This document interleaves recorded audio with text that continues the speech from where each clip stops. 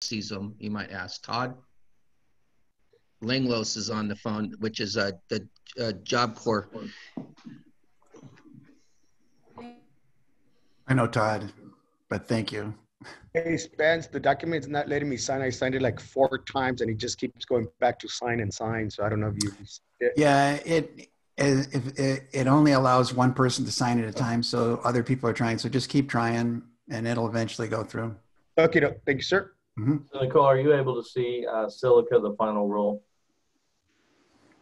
Yes, sir. Okay. Does anyone have any trouble seeing the screen before we get started? Seems to be good.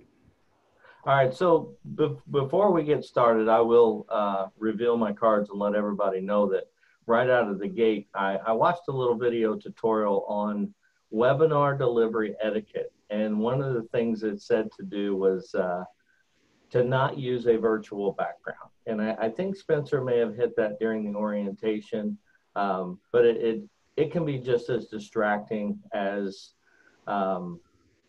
trying to operate a PowerPoint and teach someone on a job site while they're operating live equipment. So it's also more inviting. You know, everyone under the sound of my voice is actually in my home. My office is in the bedroom. We are currently almost homeless. We sold our home, so we're under construction. So it's the best I could do. But I wanted to talk to you guys today about Silica. Silica as the final rule. After this lesson, each student will be able to identify silica hazards, understand the health risks associated with silica, find equipment and methods to control the dust, and also we're going to use a resource from CPWR to create a silica control plan for your next project. As you guys take this information home and you start teaching it to your students, this is a great exercise to actually throw out there with the students. It'll make it more prevalent, let it be known, and a lot of the people that are taking this now are going to be able to take this back to their contract and be able to use better tools to control the silica hazard on their job sites.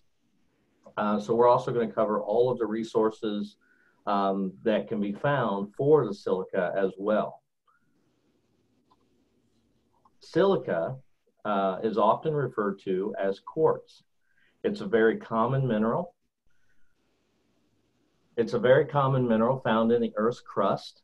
Materials that it can be found in is sand, stone, concrete, mortar.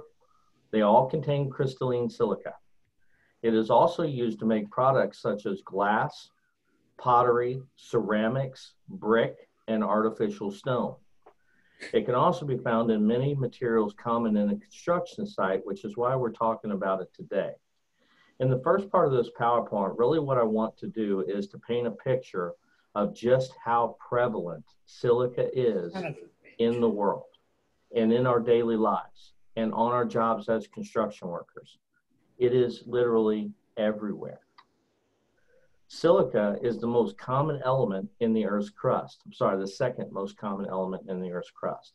It is second only to oxygen, and together silicon and oxygen make up approximately 75% of the Earth in which we live and from which we get all that we use in our daily lives. So we're talking about a substance that is literally everywhere and in everything that we do, which means we need to be ever prevalent in the hazards associated with it. Silicon can be either crystalline or non-crystalline, depending upon the extremes of the temperatures and the pressure it has been subject to, or in some cases, the speed in which it is cooled, and a solid can take on different forms. Now, I'm going to go heavily into the different forms. I just want to touch the surface of what we're talking about. At the end of the PowerPoint, as I said, or at the end of this lesson, I want to make sure that you guys are able to, and ladies, are able to identify where this substance could exist and what the potential hazards associated with it are.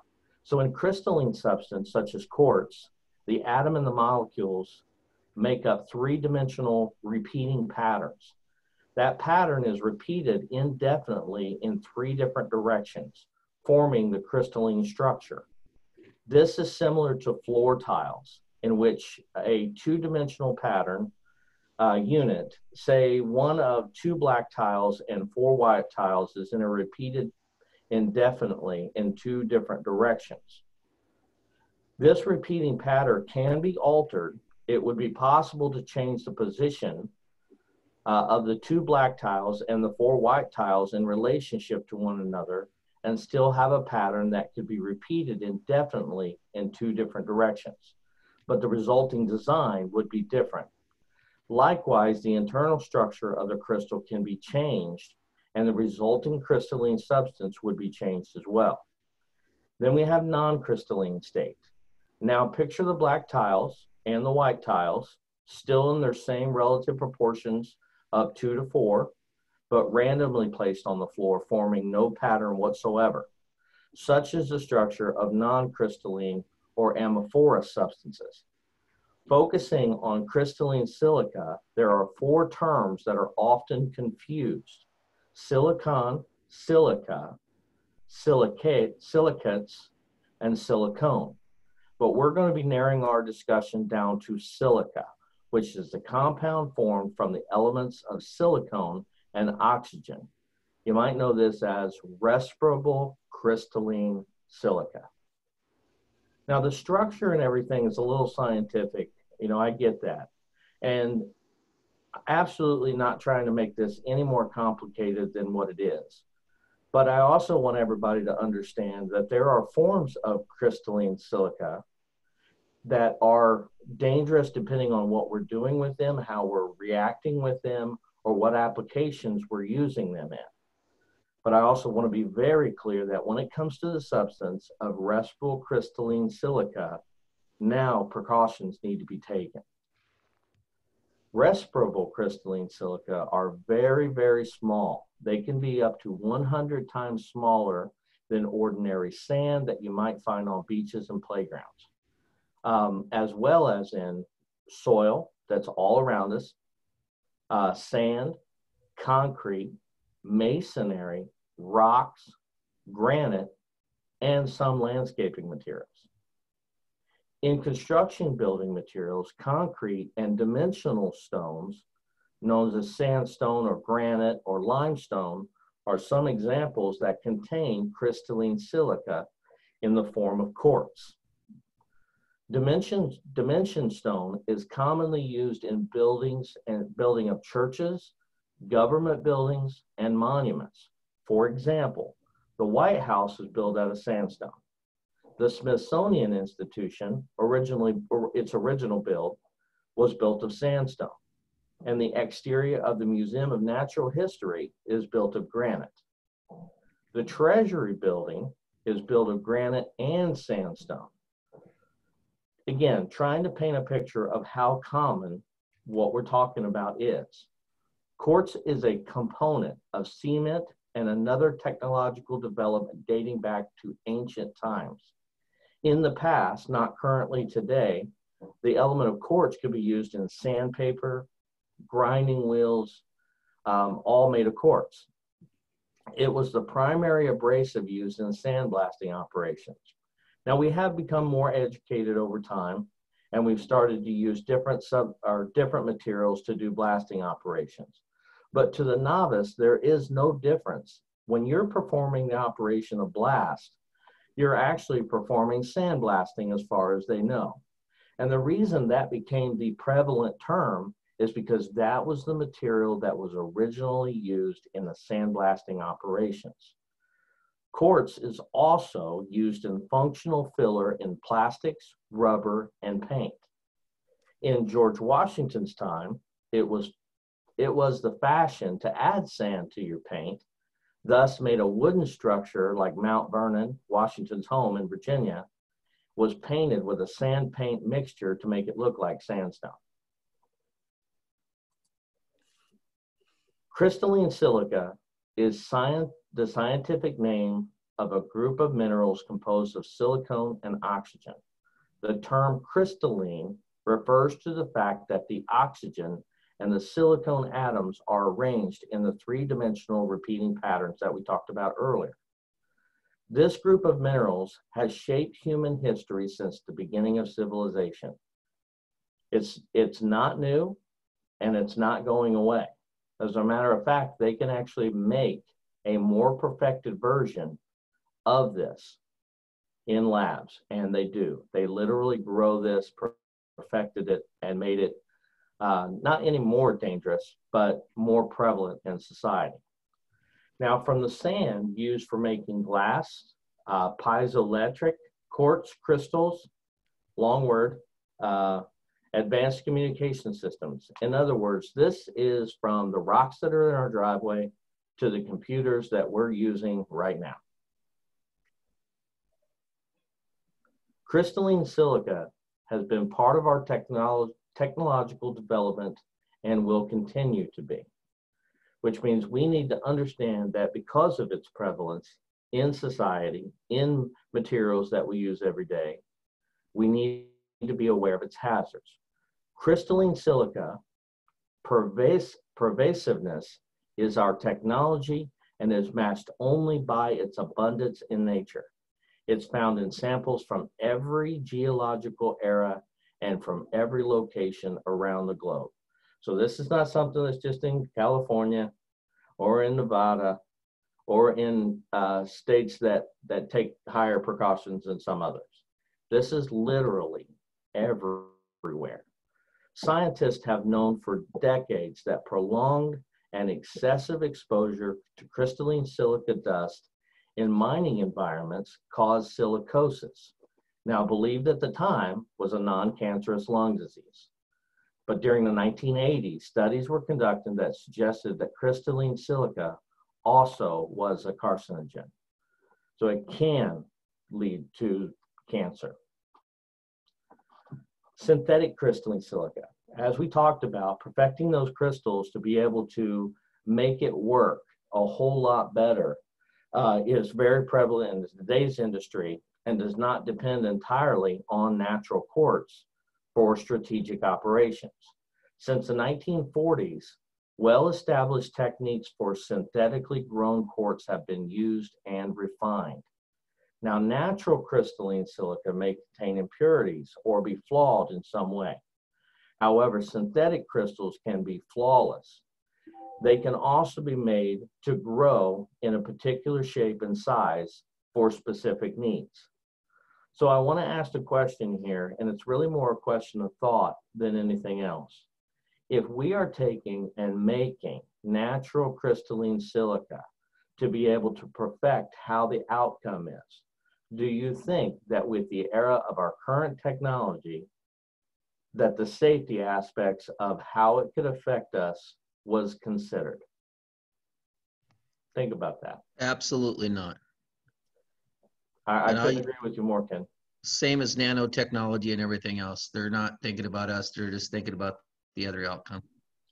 Yeah, and I would really love to go into a long debate of how across the globe, everything is derived from safety first. Everyone on here is a health and safety instructor. It's important to you. It's important to your life. But how we deal with things that come across our desk and our way of living are only after the creation of the hazard. We are in control of controlling the hazard that are associated with technology and strategic applications of different materials that are man-made, both natural and synthetic. Education has made us a lot more aware of the hazards associated with several different elements, even though we're only focusing on one at the moment. As a result of these findings, crystalline silica has been regulated under the Occupational Safety and Health Administration, the OSHA Hazard Communication, or HCS. Under the HCS are OSHA regulated businesses that use materials containing 0.1% or more crystalline silica must follow the federal guidelines concerning hazard communication excuse me, and worker training. Although the HCS does not require that the samples be analyzed for crystalline silica, mineral suppliers or OSHA regulated businesses may choose to do so if they wish to show that they are exempt from the requirements of HCS. So HCS, or the Hazard Communication Standard, how you guys are delivering this particular information in your OSHA 30s or classes that you're teaching, it is a good idea to institute in your global harmonization system when you're teaching. This is a good element that really talks about several things of control and can branch off several different directions. The PowerPoint that we're using today was not the original PowerPoint that I had. My hard drive crashed over the weekend, so I had to build this on Sunday. But there's some really good resources that we're going to be talking about as we go through this. And there are activities that you can do with your students if you want to use this as a part of what you're teaching or a standalone class. Activities specifically are going to engage your students. And we're going to be talking about visual aids tomorrow, but today I want to talk about things that could be added to this particular PowerPoint to show these activities and the hazards associated. So the hazards that can produce respirable crystalline silica are abrasive blasting with sand, sawing brick or concrete, sanding or drilling into concrete walls, grinding mortar. Also, general industry, manufacturing of brick, concrete blocks, stone countertops, ceramic products, and cutting or crushing stone. A lot of the on-the-surface things that we're talking about right now, if you're a painter or if you're a glazer under the sound of my voice, it's very easy to say, well, these are not activities that I generally perform. There are a lot of activities that could be listed here that you do perform. If you're a painter and you spray, you might be spraying a product called block filler. Block filler, as it's sprayed onto the wall, is going to release a respirable dust that needs to be considered. Even though you didn't sand that, you didn't set it, you didn't do any of the cutting, it's still going to be prevalent in the air regardless of the trade. If you are a glazer and you are setting curtain wall, and forgive my ignorance here because I'm not a glazer, but if you're setting curtain wall, you're going to be drilling and tapping holes to be able to mount your material to concrete surfaces, which makes it prevalent to your trade that you need to be ever mindful of the hazards of silica. Now, industrial sand uses in certain operations such as foundry work and hydraulic fracturing, also known as fracking, is also a source of respirable crystalline silica. These dust particles are very small. So before we jump into the specifics of what the standards are, I just kind of want to open up a little opportunity for anybody to tell me, and I'll take it via text, or you can feel free to unmute yourself and tell me, what is the PEL, or the permissible exposure limit, for silica over a time-weighted average of 8 hours? 50. 50. 50 micrograms per cubic meter, correct? So that is the TWA over in 8 hours, which means we know we need to do something, right? And I appreciate you throwing that out there. Was that 10? Thank you, sir. What is our action level? Is there a point to where, okay, we realize that we need to do something? We're not just going to operate under the 50 micrograms per cubic meter. We're going to have an action level that tells us we need to do something. Anybody tell me what that is? I believe it's 25. That is 25 correct. or 30. Yeah, 25, yeah. Yep, it's 25 micrograms per cubic meter is our action level. And that's found in terminology that I found both on CPWR's website as well as OSHA. Those action levels are, in my opinion, just as important as the PELs that are out there to protect us. If we don't take precautions, if we're not aware of what these precautions and action points are all about, then we're going to get ourselves into a situation where we can't turn back. The dust particles, like I said before, are very small. You can't see them. If you can see, unless you're Superman, you can definitely not see 50 micrograms per cubic meter. Some of you have probably taken lead training where there's an exercise that's actually built in there, where you take a sweet and low packet and you divide it up and you divide it up and you divide it up.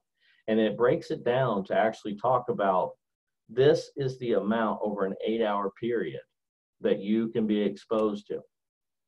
That exercise translates perfect to this PowerPoint. If you can bring that into silica to talk about it, it is really a rubber, where the rubber meets the road of how minute of an amount that you're talking about with your students. Now, Hey, Phil, if can I you're bring- teaching, I'm sorry, Ken, go ahead. Can I bring a visual a little bit, if you don't mind? So think about sitting at home, you're sitting in your chair, concentrating on a television show you really love, you're really into that show, and all of a sudden the sun shines through the window. See all that stuff flying in the air and you're kind of waving at it, saying how dirty your house is. You forget about your TV show and you're thinking about that dust. And then the sun moves away from the window, you don't see it no more, and then you go right back to concentrating on your television show. So it's that stuff that we don't see, that we don't pay attention to, we get complacent on, that's around us all the time. Keep your blinds closed, Ken. Say that again. I heard a comment there, but I heard a comment, but I missed Keep it. your blinds closed, Ken. That's why my house always looks clean. I agree that in the home that might be a good idea, but there's not blinds on a construction site. So a relevant point from both of you. I definitely appreciate that. Phil? Yes, sir. One of the things that kind of brought it home to me too was and I know we've got plenty in here that know the answer to that. The PEL for lead is what? Anybody want to throw it out? 50. 50 micrograms per cubic meter.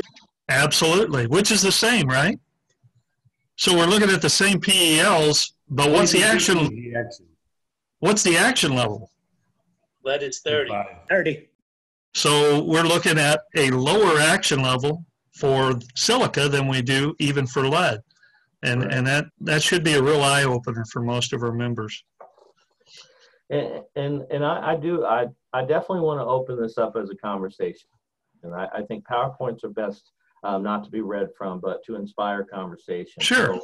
So to build off of what Kevin and Ken said, this is a very rubber meets the road kind of activity that you can do with your students.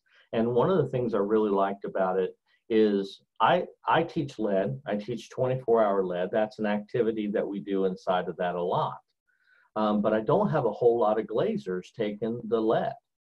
I do, however, have a whole lot of glazers that need to learn and will be learning about silica.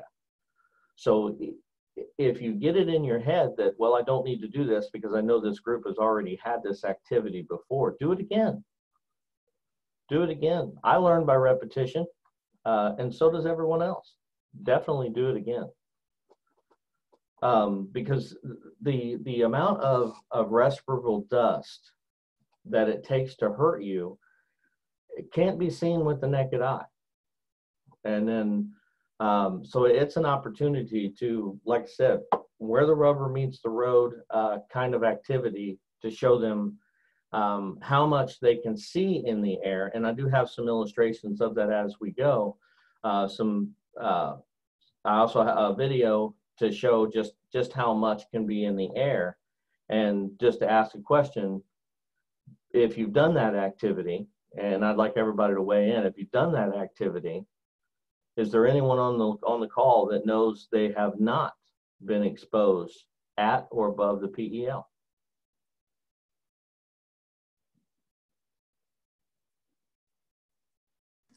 I've definitely been exposed above. I would say that we're all honest with ourselves, and Corky, I appreciate that. Every one of us have been at some point. By inhaling very small respirable crystalline silica particles that can cause multiple diseases, including silicosis. Now, silicosis is a form of occupational lung disease caused by the inhalation of crystalline silica dust. So I want to ask a question, and I want everybody to feel comfortable, and I want everybody to feel engaged. But if it's uncomfortable what I'm asking, then please, you don't feel obligated to answer. But does anyone know, anyone on the call have someone who's directly affected by COPD? I lost 2 family members to COPD, and my father-in-law is currently on oxygen. He is a retired painter from Local 47, had over 36 years in the industry. He was an industrial painter. He was a commercial painter. He hung a little bit of vinyl. And as I start thinking about the things that he's exposed to over the years, it is really easy for me to say, well, the reason he's in the condition he's in is probably because he was a smoker for over 20 years. Now, I couldn't agree more that that was a factor in why he may have COPD. But I also know that he did a lot of industrial work sandblasting and actually using sand. The hazards associated with this can be both acute and chronic. Anybody tell me what those are? And I'll pick on Jason for a minute because I see him on the screen. Jason, what's acute? Acute, a lethal dose, for example, lethal dose, one big breath, I guess you could say, for lack of terminology right now. I'm kind of brain dead this morning. I'm sorry, I didn't mean to put you on the spot. Something immediate though, right? That's what you're saying? Yeah, the word chronic could be long lasting. That's why, you know, they got to keep your records, medical exams for 30 years. So that, you know, this might hit you later on in life, like a lot of these other chemicals, lead and so forth.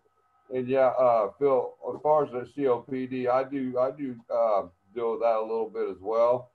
And I have smoked for years, still smoking, unfortunately. But the things we deal with on the job site, it ain't just what we do. It's just what a lot of other people do. How many times, like I said, we walk through dust clouds, man, where somebody's cutting concrete and we don't get it, and nobody's wetting it down or doing any kind of controls with it, you know? Yeah. It's everywhere. Yeah, no, and I really do appreciate that. I know that you struggle with COPD. I didn't feel like it was my place to bring that out. And I know it's real easy to blame that on smoking. But I think through education, educational moments like this, sharing this with your students can make it more prevalent in their mind to take precautions, like you said, in uncontrolled areas where silica can be airborne and just everywhere on the job site. And again, I wanted to open the floor. I don't want anybody to feel uncomfortable. If you believe that based on the science of what we know now about silica has directly affected you and yours.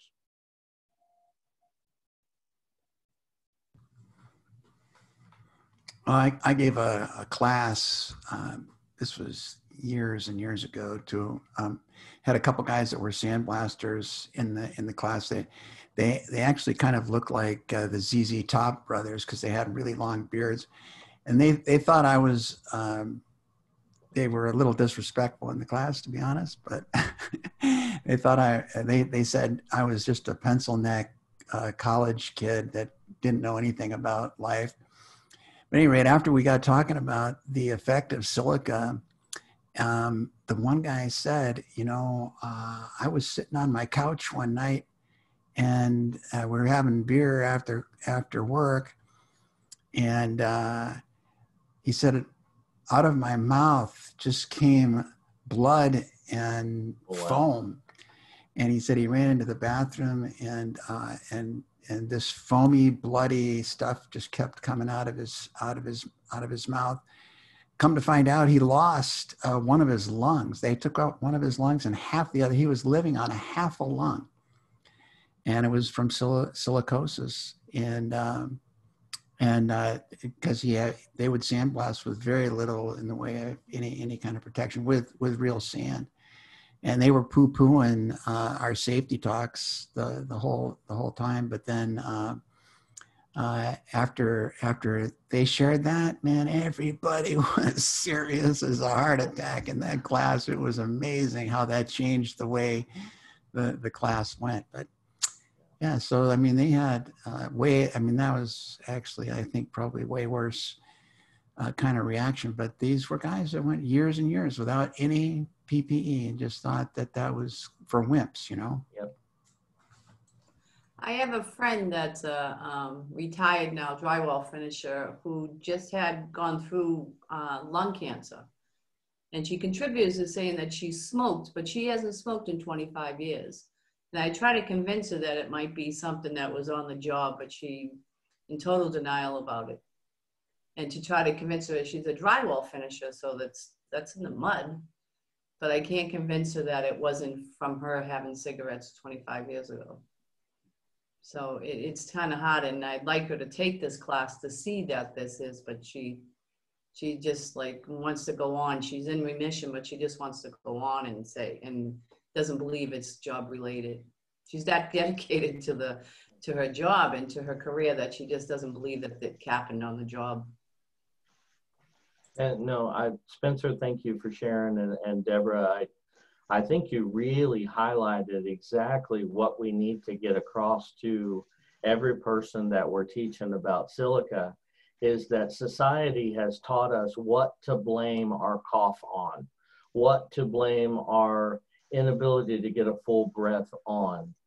We've got to change that culture for people to believe that cigarettes are not the only harmful thing that you're exposing yourself to in your 9-to-5 job. Silica without controls, as Jason said, is way more dangerous than smoking. Not that I'm condoning smoking. I quit 3 years ago. I quit because I really was starting to feel affected with my lack of energy. Had a dry cough, and I know what you're all thinking. I've got COVID. No, that's not it. I just didn't feel very good, and I've been out of the field for about 7 years now. Been teaching in an office, but it doesn't change the fact that what I've been exposed to, I've already been exposed to. I can control how much I'm exposed to from this point going forward, from the day that I'm educated. And I took a class a few years ago, and I can't remember if it was Spencer or if someone that was with Spencer, but he said something that I really took to heart, and it was also funny. And I know you guys didn't sign up for a comedy tour, but it was kind of funny too. He said, everything that you've done and everything that you've been exposed to this point, I want you to know it's not your fault. You were just ignorant. But tomorrow you're stupid.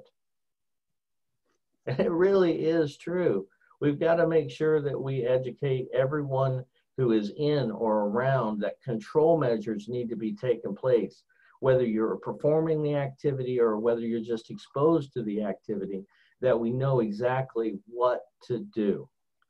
And I appreciate everybody sharing. I really do. I think that interaction on such a serious subject is very important. And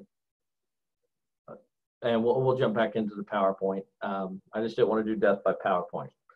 So silicosis is a form of lung disease that we've been talking about, caused by inhalation of crystalline silica. It is marked by inflammation and causes scarring in the form of nodular lesions in the upper lobes of the lungs. If any of you have ever seen, and this would be a good picture to add, if any of you have seen a nice, beautiful, healthy set of lungs in an x-ray, they're very dark because they're full of air from the bottom of the lung to the top of the lung. And then if you see a set of lungs that have been really exposed to silica or have silicosis, there's gaps, there's transparencies in the lung. And those are parts of the lungs that are not working to be able to get oxygen. And silicosis in its particular acute form immediately, like Jason was talking about, is characterized by a shortness of breath. It can be associated with a cough, maybe even a fever. And then cyanosis can cause bluish skin. When your blood is not getting enough oxygen throughout the body, it can cause a continual looking blueness to your skin. And it often may be misdiagnosed as pulmonary edema. It is very important that when you're dealing with issues like this, that you are aware of what could be causing this, that you work in a construction site and that the blueness tint to your skin or that cough or that fever, what it could be associated with. Silicosis resulted in 46,000 deaths globally in 2013 alone. And that was down from the 55,000 in the 1990s. If we're going to see numbers like this diminish, then we're going to have real conversations about the hazards that are associated with silica on the job. And I may need a little bit of help here, but I want to show you guys a video about silica exposure.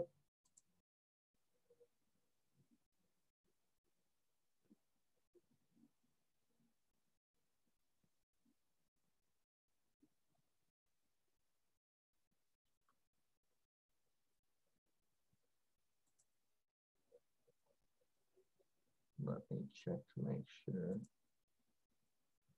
that the video.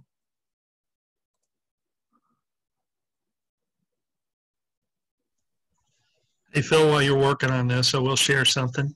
Dad, late in life, he had a chest x-ray and the doctor saw, you know, he had diagnosed lung cancer multiple times, and he thought that he really probably had it. And so they did a biopsy and it came back negative.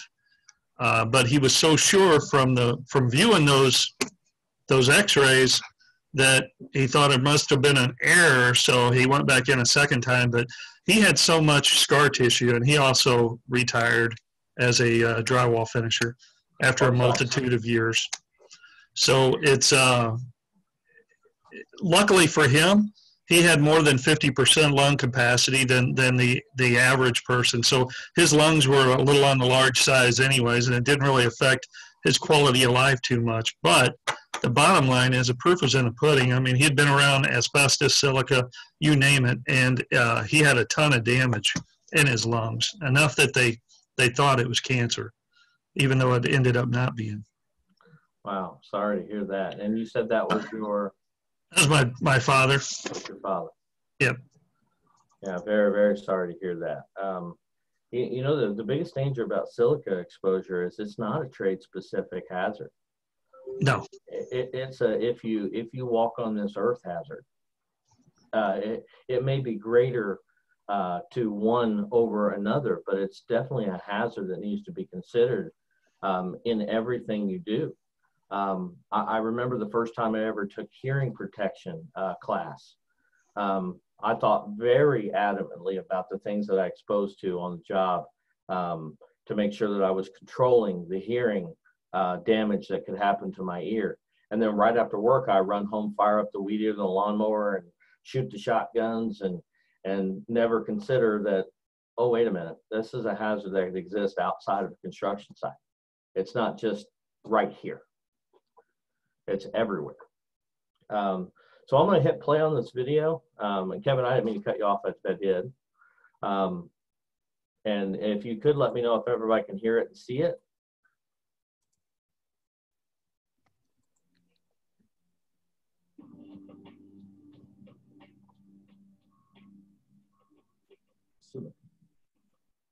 It's one of the most common substances on Earth. It's real low, Phil. We can see it, but it's real volume is low. And building products like there you go. That works. So are you able to hear it and see it or no?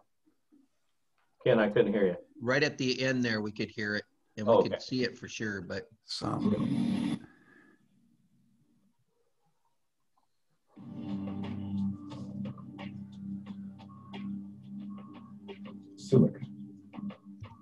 It's one of the most common substances on Earth. It can be found in materials like sand and rock, and building products like concrete and brick. When a worker cuts, grinds, or drills materials that contain silica, dangerous crystalline silica dust is released into the air. As the worker breathes, silica crystals flow into his mouth and nose and down the air passages deep into the lungs.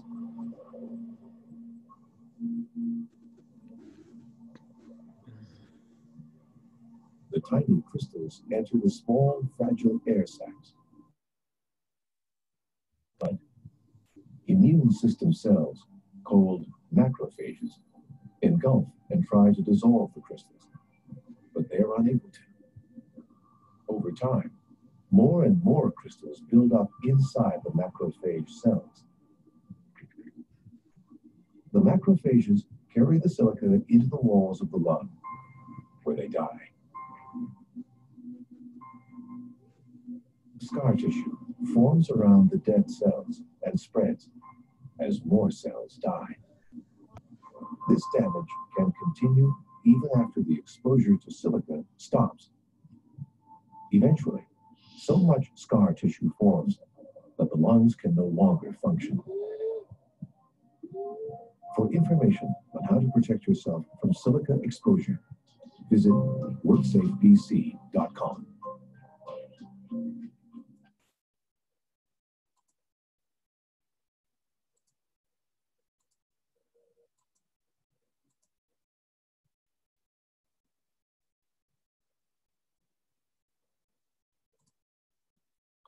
Okay, so I'm trying to share back with where we were, and it is giving me a fit. That's okay. But I want to ask you a question.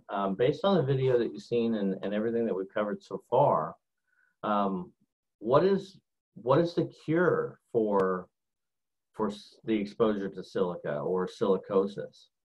Anybody tell me what the cure is? None. There is none. They can only stop the progression, but there's no known cure. That is exactly right.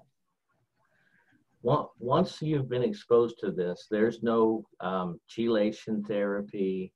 There's really nothing they can do except make you comfortable with what you've already got. And I would love to tell you that there are ways to take the progression and move it backwards, and that the cells will rebuild themselves, or that the lung walls will repair themselves, but they won't. This makes this reaction to this hazard also acute. We have to be mindful of what can we do. Silica as an uncurable or an incurable lung disease that can lead to disabilities and even death. Respiratory silica also cause lung cancer, chronic obstructive pulmonary disease that we talked about, or COPD, and also lead to kidney disease. And if you're wondering if I'm trying to scare you, yes, I am. And not because I want to do it, but because I want everyone to be mindful of the hazards. So we've learned a little bit about the hazards. We've learned about the material that it can be in. We've learned about how many different ways that we could be exposed to it. But who is at risk from exposure to crystalline silica? I mean, if it appears in this substance and it appears in that substance, really, where's the rubber meet the road? Who is at risk? And the truth is, around 2.3 million workers are in the job. Simply being near sand or other silica containing materials is not necessarily hazardous. The hazard exists when specific activities create respirable dust that are released into the air. So what kind of activities? Well, construction workers. The percentage of workers that are exposed to silica by exposure, and I've included a few different charts that you can go over with your students. by exposure level, construction versus all other industries. So here on the left-hand side of the column, we have percentage of workers, and then as their exposure based on micrograms per cubic meter, which we talked about earlier. So specifically in construction workers, okay, being red columns, and all other activities being the blue columns, 16% of construction workers are exposed between 0 and 25 micrograms per cubic meter during the operations of construction. So let me ask you a question. What was the action level that we talked about earlier? 25. 25. So if 16% of construction, think about that, break that down into your home area. Okay, there's 100% of the work that's out there in construction. We have a membership, maybe we have a market of, and I'm just going to be big. We got 20% of that market. So out of that 20%, 16% of your construction workers on that job are exposed at the action level every day. Mm-hmm. Now between 25 and 50, which gets closer to our PEL, is 4.3%. And then between 50 and 100, you'll notice that number jumped between 50 and 100 to 5.7. Now, the reason that number jumped, it simply boils down to this. We have to educate our members.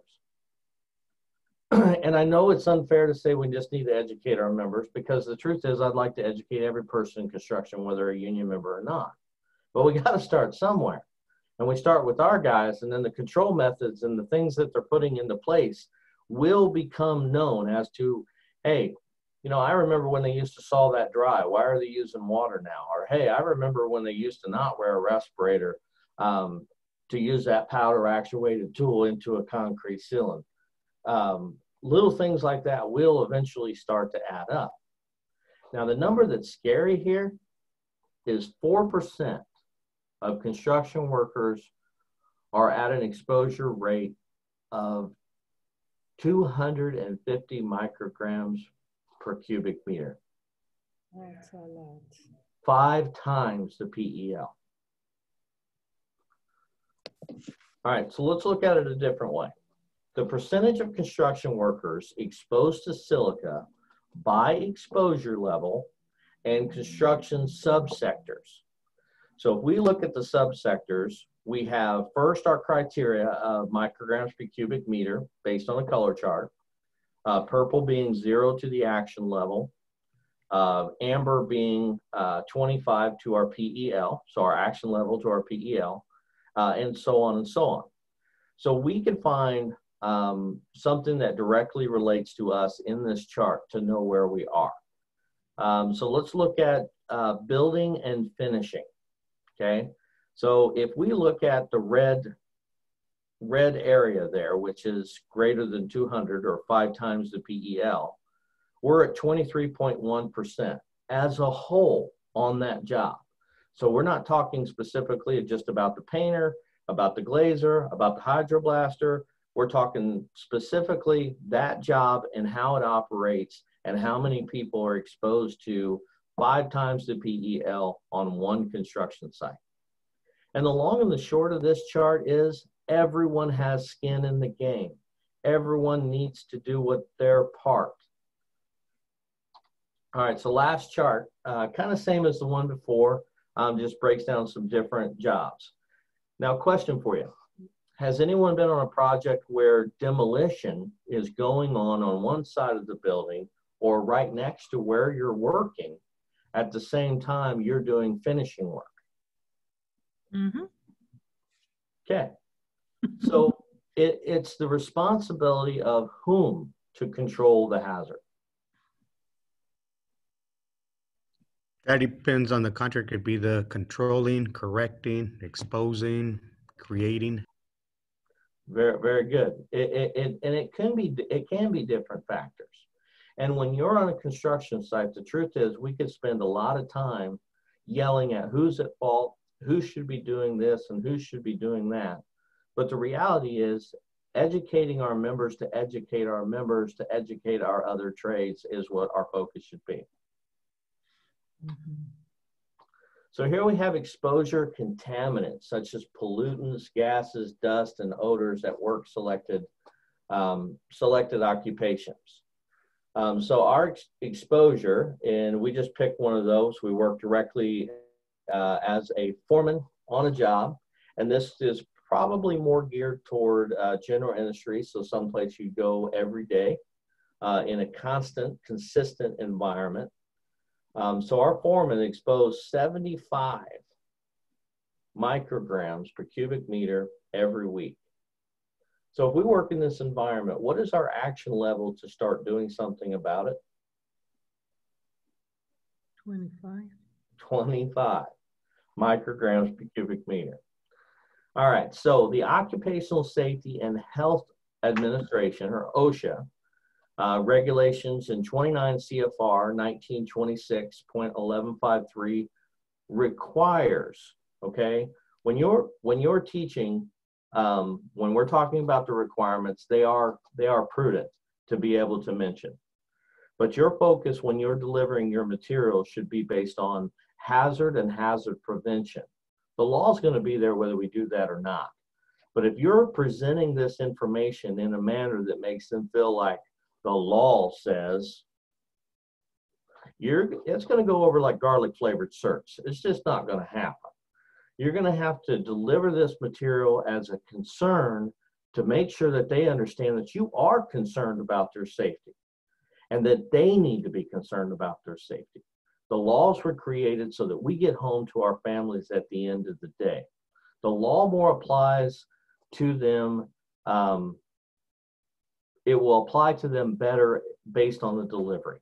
So construction employees, the law is so that construction employers to keep workers' exposures at or below a permissible exposure level or a PEL of 50 micrograms per cubic meter.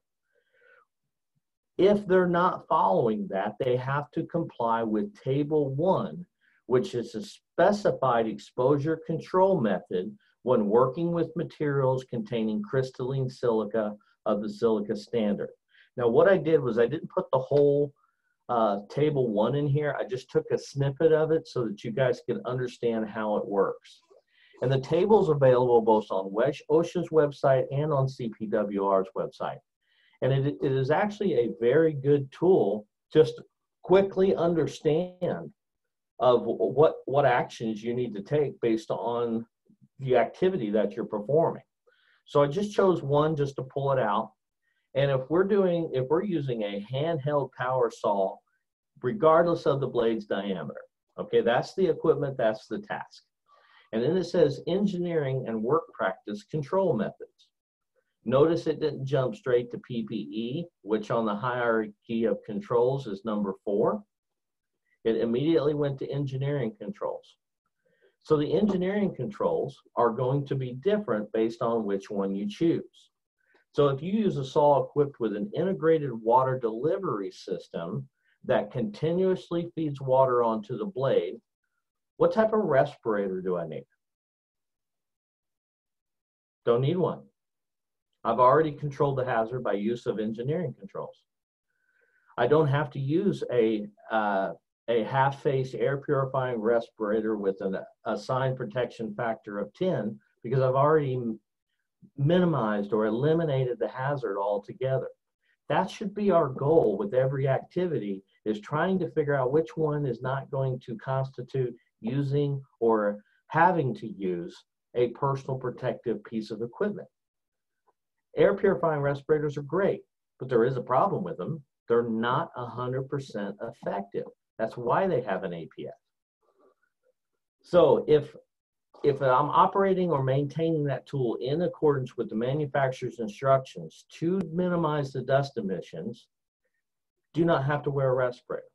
But when I'm using it outdoors, or when it's used indoors or in an enclosed area, now it recommends using a half-face air purifying respirator with a protection factor of 10. So if it has an APF of 10, what is the maximum concentration that I can use that particular respirator for? Can anybody tell me? 500. How did you come to that number? Because yes, you are correct. Times the PEL. I'm sorry, Mr. Ellis, could you say that one more time? Times the PEL. That's right. You take the assigned protection factor and you multiply the PEL so you know the maximum concentration that mask will work. All right, good. Sometimes I forget I'm teaching 502 instructors. You guys are awesome. All right, so OSHA regulates 29 CFR 1910.1053. This requires that employers covered by general industry standards, including oil and gas, to keep workers' exposure at or below a PEL of 50 micrograms per cubic meter. Now, how often or how are workers in general industry and maritime exposed to respirable crystalline silica? Most of us think about general industry. Well, we're talking about cops, right? Doctors, lawyers. Where they trip over and scuff their knee on concrete, got a little dust in the air. There are a lot of industries that deal with silica in general industry. Workers can be exposed by manufacturing of glass, making pottery, ceramic, brick, concrete, asphalt, roofing, jewelry, artificial stone, dental implants, porcelain or structural clay products. The use of industrial sand in operations such as foundry work and hydraulic fracturing, and also in the use of sand abrasive blasting in maritime operations. What does the standard require then? It requires that we determine the amount of silica that our workers are exposed to if it is or may reasonably be expected to be at or above the action level, which we drove home pretty well, at 25 micrograms per cubic meter of silica on average over an 8-hour day, or a TWA. Now, we have to protect workers from reasonable crystalline silica exposures above the PEL of 50 micrograms per cubic meter, again, over an 8-hour day. So I want to pause right there, and I want to open the floor up to ask you another question. What means can I use, what tools can I use to determine what is my PEL in my environment? A personal air monitoring system, one that you wear, goes over your shoulder, or an area air monitoring system, going through a cassette and collecting the surroundings, and then they can read that or examine that to tell you what's in the surrounding areas. Awesome. Thank you, Ken. I appreciate that. Now, if you take what Ken said, and it is 100% true, do you think there are tools out there that show us during the cutting, the drilling, the blasting operations, those numbers are already predetermined that we could follow? Yes, they're already there. In table 1, it actually shows us these are the precautions that you should take. These are the things that you should implement so that you can limit how much your exposure is. There are engineering tools, administrative tools, all before we get to number 4, personal protective equipment to control the measures. But you don't have to just control the measures of what your exposure is. You also have to limit exposure to workers around you, which means you have to control the dust and use safe work practices to keep the PEL down. There are a lot of what I would call the explosion of silica safe tools. As we go through, we'll dive into some of those. And then if anybody wants the information, I can add several links where everyone jumped on the bandwagon. Bosch, Hilti, everybody's creating tools that really help to control those hazards. Providing respirators to workers when the dust control and safe work methods cannot limit the exposure is required that your contractor or their contractor provide them. Establishing and implementing a written exposure plan or control plan that identifies that involves exposure and method used to protect workers. When that was first come out, a lot of people were, I would say, apprehensive on how do I build the plan, and then how do I deliver the plan, and no one wants to be embarrassed. I completely get that. Contractors are not any different. They're real people who most of the time want to do the right thing, but they don't know how to build the plan. CPWR actually took, and they have a website we're going to go to here in a little bit, and we're actually going to build the plan. What I'm going to do is we'll, if I get Nicole's help, maybe break off into some groups and figure out how to write a plan based on a hazard that's known to us. But you have to establish and implement this written plan. And there are two words you need to pay attention to: should and shall. This is something you shall do. You shall establish and implement a written exposure control plan that will identify the task involved in the exposure and the methods that you're going to use to protect the workers. Restricted housekeeping practices that expose workers to silica, such as the use of compressed air, ventilation systems that capture dust by dry sweeping, where it's effective, safe, and alternatives are available. Offer medical exams, including chest x-rays and lung function tests, every 3 years to workers who are exposed at or above the action level for 30 or more days per year. So even if you're controlling the hazard, if there is the potential for someone to be at or above, not the PEL, the action level, you need to have x-rays and they need to reevaluate based on what your findings are. And this is all for every single employee who does this at a level of 30 days or more per year. So you want to train your workers on the health effects of silica exposure, workplace tasks that can expose them to silica, and ways to limit the exposure.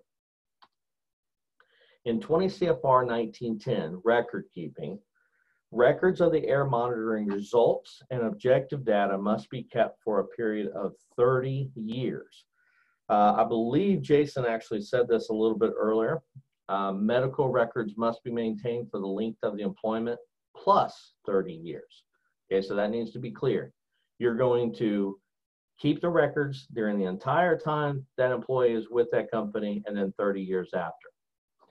Now, air monitoring data, the employer shall, there's that word again, make and maintain an accurate record of all exposure measurements taken to assess employees' exposure to respirable crystalline silica, as prescribed in paragraph D2 of this section.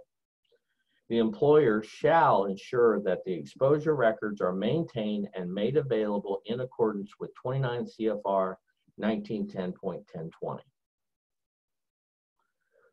So what we've covered so far is the hazards, but if we boiled it down to you as a worker, what your skin in the game is, what your protection, what your involvement needs to be, now we're covering the employers.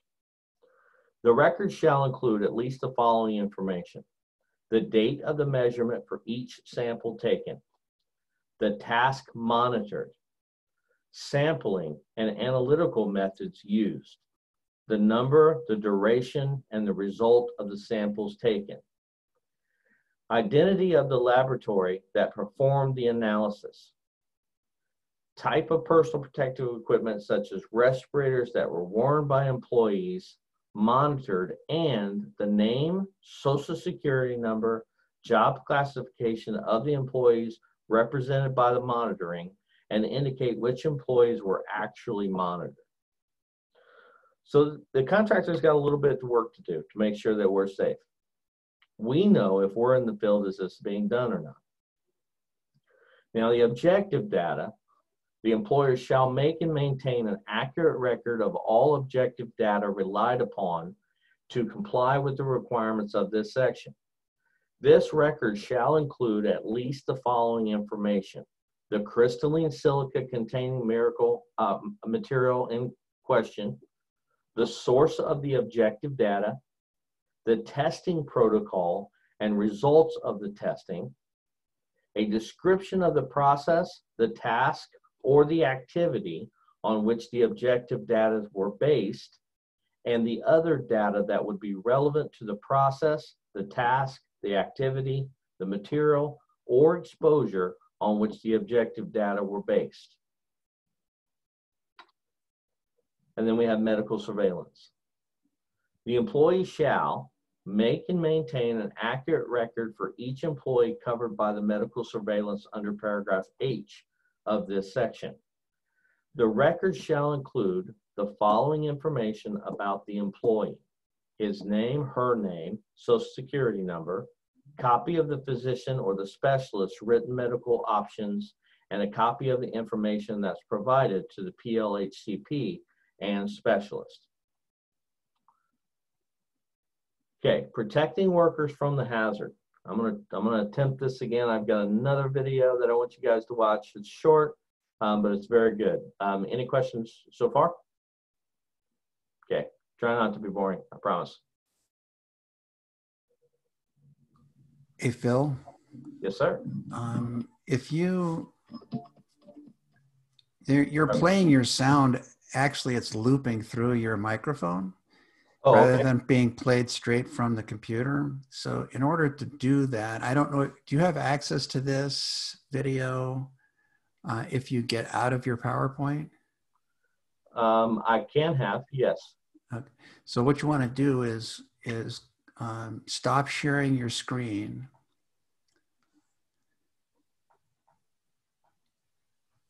Okay. Let me pull the link.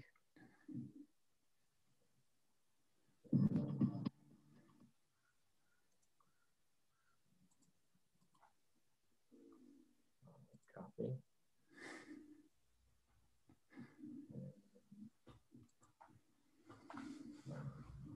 Stop sharing. Okay, so then go click on share screen.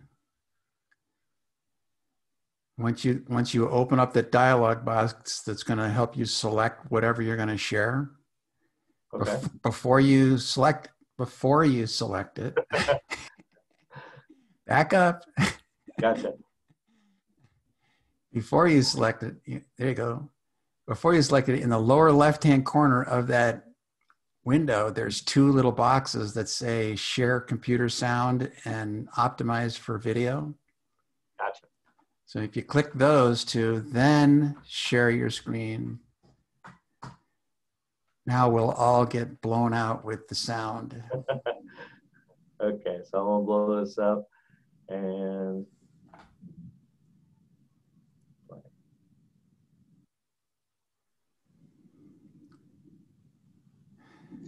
it looked like it was on mute. Most common minerals. Thank you.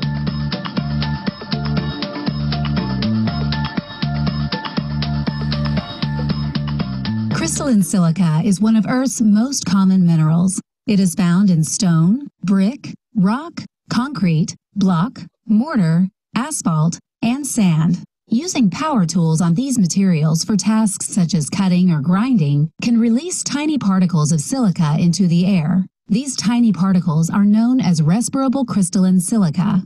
Workers who breathe in respirable crystalline silica can develop diseases that can be life-altering or deadly. Traditionally, on construction sites, silica with grinding and cutting produces a lot of dust. It gets into the workers' lungs. Exposure to respirable crystalline silica can cause silicosis, a disease that permanently scars the lungs. It can also cause lung cancer, kidney disease, or chronic obstructive pulmonary disease, also known as COPD. The chances of developing these diseases increase with higher and longer durations of exposure. What we're looking at on the left is a normal lung. You can see that the lung tissue on either side of the heart is dark and black, and that means it's full of air. And the x-ray on the right, you can see those white scars throughout the lungs on both sides. That's all scar tissue, is from a patient with advanced silicosis. Without protection, workers who are exposed to very high levels of respirable crystalline silica during activities such as abrasive blasting with sand can develop silicosis within a period of months to a few years. Workers usually do not develop signs of silicosis until after they have been exposed for 10 years or more. Once silicosis symptoms, such as shortness of breath, appear, the symptoms can get worse over time, even after the worker stops working with silica. Usually people who develop silicosis have been very healthy, vigorous people, and they find after years of the disease that they're short of breath, that they can't go very far, they can't walk very far, they can't climb the stairs. They may even be short of breath just sitting still. I continue to see new cases of silicosis, and yet there is still no treatment. So I would like to see prevention of silicosis so that this disease is eliminated from our hospitals and our health clinics. Silica disease can be prevented by controlling exposure to silica dust. Water can be used to wet the dust and prevent it from getting into the air. Vacuums can be used to remove the dust at the point where it is made. We stir up a lot of dust, so we try to prevent as much of it getting in the air as possible. So we use these vacuums. But while we're working on cutting the joints out, we create a lot of dust, which we collect in the vacuums inside these bags. Much rather have it in this bag than I would inside my lungs. Once I tried the new things, it worked well, because at the end of the day, I went home without silica dust in my lungs. I went home clean at the end of the day, and I got used to it. Gary Sasse's family business is stone carving. His father and his grandfather both died of silicosis. I believe that our industry here has worked hard to bring in new technology that does help with the silicosis problem. I also believe that there's also room for more education for the workers themselves to understand the critical reasons why they have to be very careful in this industry. In today's climate, we stress to our customers safety, financial stability, company stability. We remind our men we want them to go home same shape or better shape than when they showed up at work that morning. OSHA's rule for respirable crystalline silica requires employers to protect workers from silica dust to prevent them from developing disease. Silica-related diseases can be prevented if proper controls are used to reduce workers' exposure to dust. More information on OSHA's requirements to protect workers exposed to respirable crystalline silica.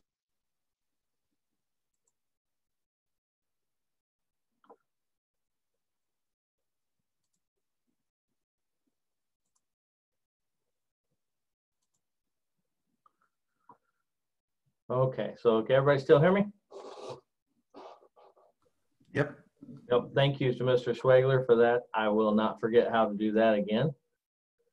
So as you can see, it's something that's pretty prevalent, been going on for quite some time, and doctors are becoming more and more aware of the hazards associated with silica exposure, and they're demanding to make sure that we're doing something about it. If you've been on a typical job site, you know, it might look something like this. Does that look pretty familiar to everybody?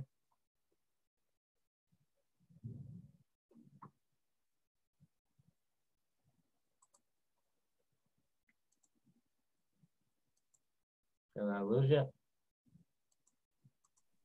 We got We're here. It Okay. it can kind of looks like a job site for sure. Yeah, for some reason I'm not seeing you guys. So cancel. We can see you. Yeah, well, I'm sorry about that. So here's a pretty typical job site. You know, I've been in the trades for quite some time now, and my first job sites were a lot like this. You know, went through there, through these job sites, not realizing that dust could be as hazardous as we're talking about today. There's been a lot of innovation in tools to be able to take a job site that looks like this, that now can look like this, performing the exact same operations. There are a lot of tools, and no, I'm not working directly for Hilti. It's just they had some good pictures to illustrate my point. But there are a lot of good tools out there. The more pictures that you can use to illustrate these points with your students, it's going to directly relate to their activities. And you may actually show them that tools that they didn't know exist are available. So here we have, and we'll just go from bottom, we'll make a full clockwise circle. Our innovative line of vacuums, okay, help control dust thanks to 99% filter efficiency, or HEPA. Ready, solid, separated, self-cleaning filter mechanisms up to 129 CFM. The concrete grinding hoods or vacuums work together and reduce respirable dust, as you can see there on the left-hand side. Concrete chiseling, braking combined with the Hilti shroud.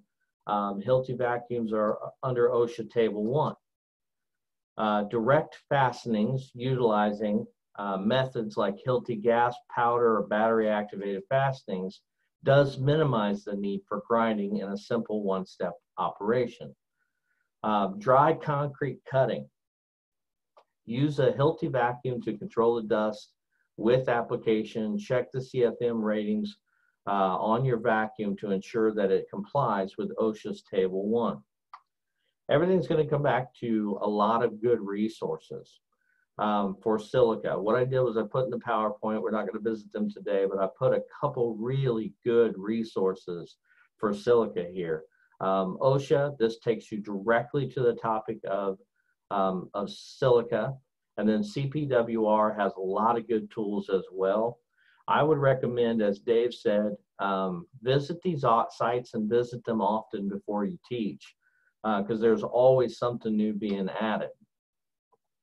So here we have the OSHA fact sheet. With every subject that you teach, you should be doing some sort of handout.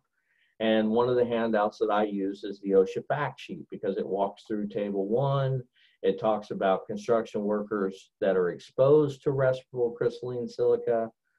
It's just a good point to just to re-edify what you've been teaching the whole time. And if you don't have it, it's available on OSHA's website, and it's also available on the link through CPWR. And that's the second page. And then OSHA's respirable crystalline silica standard for general industry. Also a good one that illustrates some of the same points, but also changes some stuff up. It talks about providing respirators to workers when the dust exposure is to the PEL, not over the PEL, to the PEL. This particular gentleman here on the left-hand side, he's been working with concrete for a lot of years. He's actually third generation, been doing craft work in concrete. And both his grandfather and his father passed away from COPD, direct complications to silica. There is a video on OSHA's website that talks a little bit about him and what things he's done to change in his job so that his next generation is going to be able to live a long and healthy life. And then silica, toolbox talks. These are always good to hand out.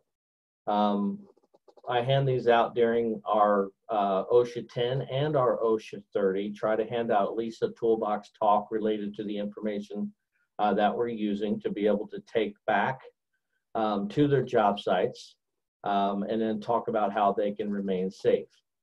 If someone in a foreman role or leadership role is talking about safety, a lot of people will follow suit. You're condoning safety on a job site, which gets them more actively involved. Even if a contractor doesn't require, or if a job site superintendent is not requiring, you know, to a certain level of frequency that you should be doing a toolbox talk, CPWR has a lot of really good ones that you can pull off their site, print them off and go over with the crew either once a week, once a day, or as often as you think it should be done. I would highly recommend that if it's directly related to the task or the work that you're doing that day, that you hit it in the morning before you get started. CPWR issued this physical alert. I can't remember the exact time frame, but I remember putting this up, and it was occupational silicosis and silica as a related illness among construction workers. The more prevalent that you can make this hazard by posting these, handing these out, handing them out with a toolbox talk, just so that they're aware of what's going on constantly, because I guarantee they're probably not visiting these sites as often as we are.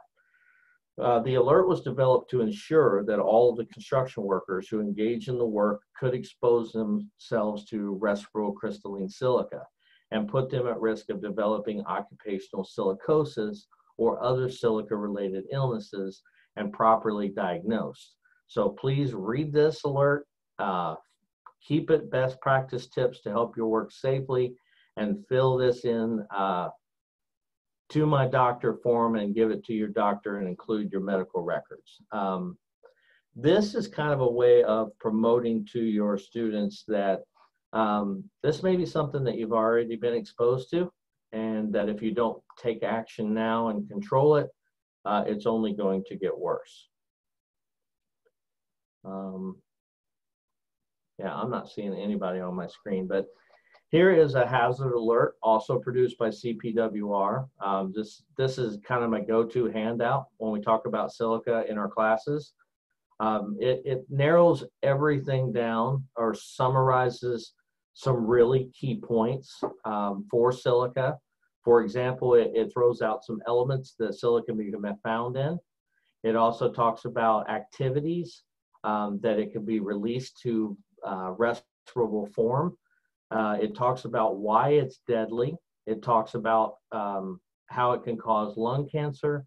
And it really talks about some prevention methods that you can use that are really going to be helpful as well.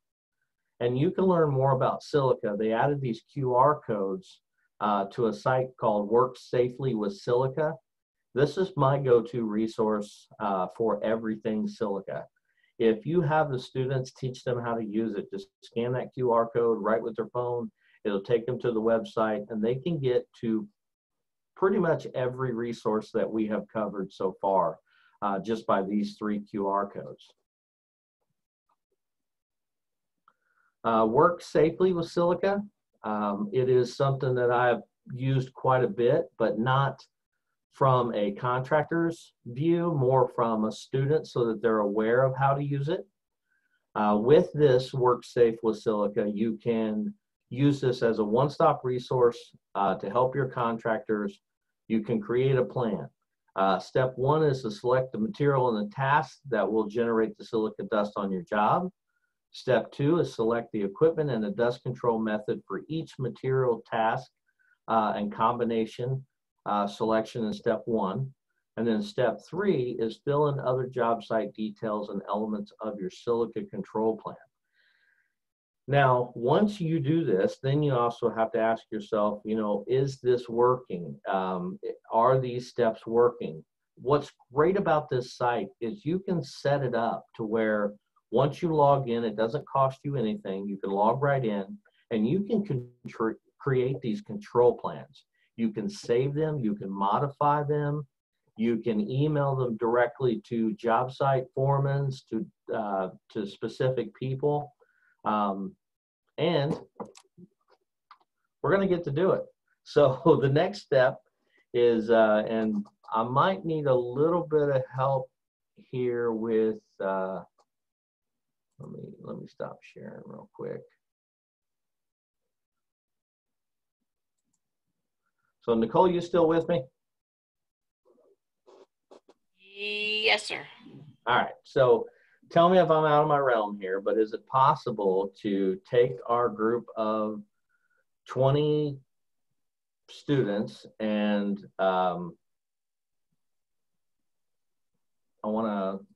let's see if I can copy this link. I want to be able to send them,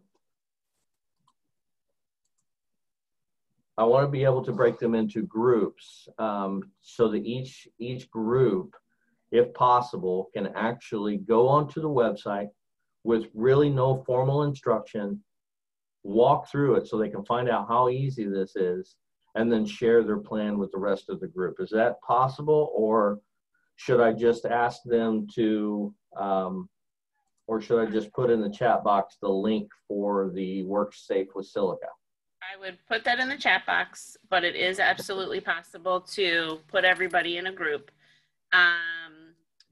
Those of us who, so like me, Ronald, and Monisha are also counted, so will Spencer, but you guys can just drop out of the group, or I can try to remove you as well. But we can absolutely do, I have 3 groups set up. I can do 4 groups and do it that way for less people in the group.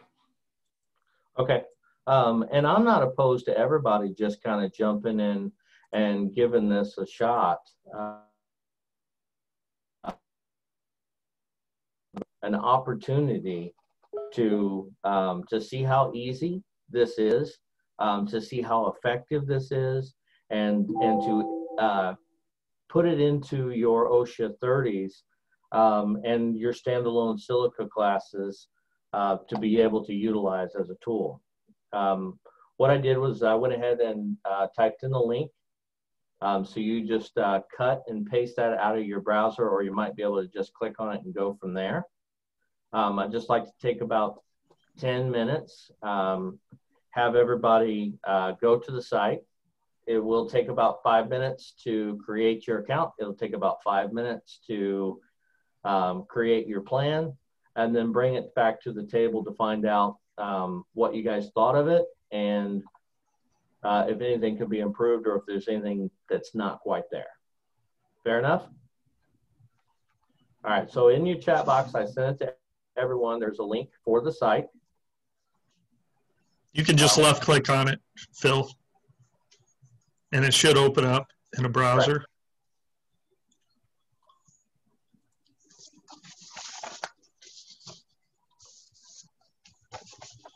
Everybody see the link in the chat though? Everybody kind of ready to go? Just a head nod here or there. Yes. Okay, all right. So I'm gonna put you in your groups. It'll be automatically set up for 10 minutes. It'll count down when there's 60 seconds left in your group, and then we'll bring you back into the main screen again, okay? So I'm gonna open up all the rooms right now. See you all shortly. Awesome.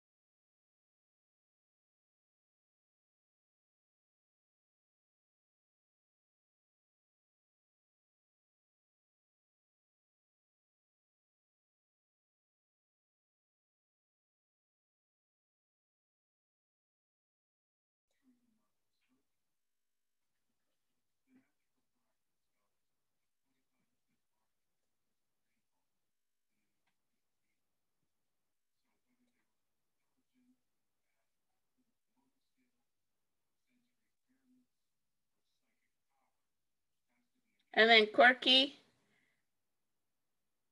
did you get a pop-up on your screen that says we're gonna put you in a room?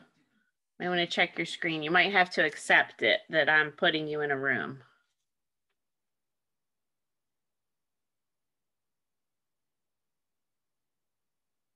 Oh, and you're muted, sorry. And then Jason, same with you. Do you have a pop-up in your screen that says you're gonna go to the room?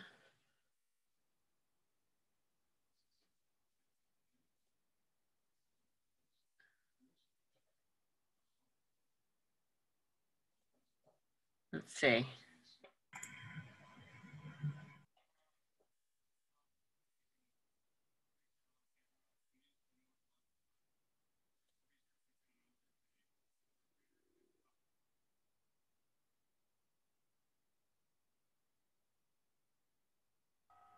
Well, hello, Corky.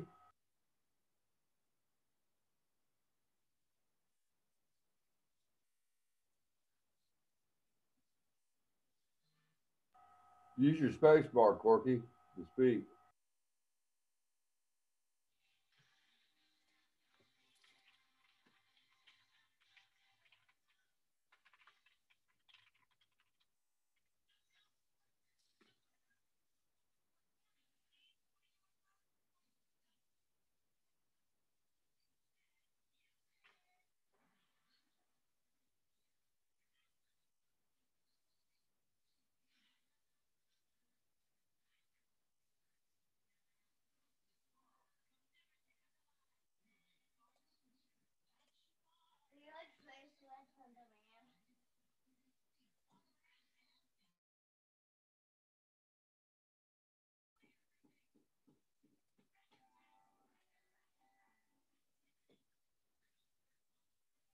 All right, Jason and Corky, can you guys hear me?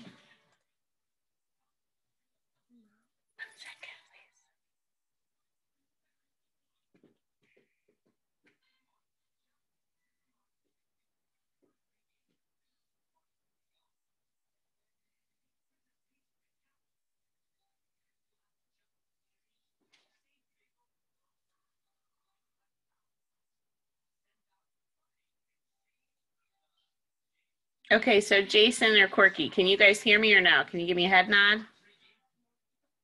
Okay. And nothing popped up on your screen to go to a breakout room? Can you take your mouse and scroll to the bottom of your Zoom window and see if there's something that pops up there?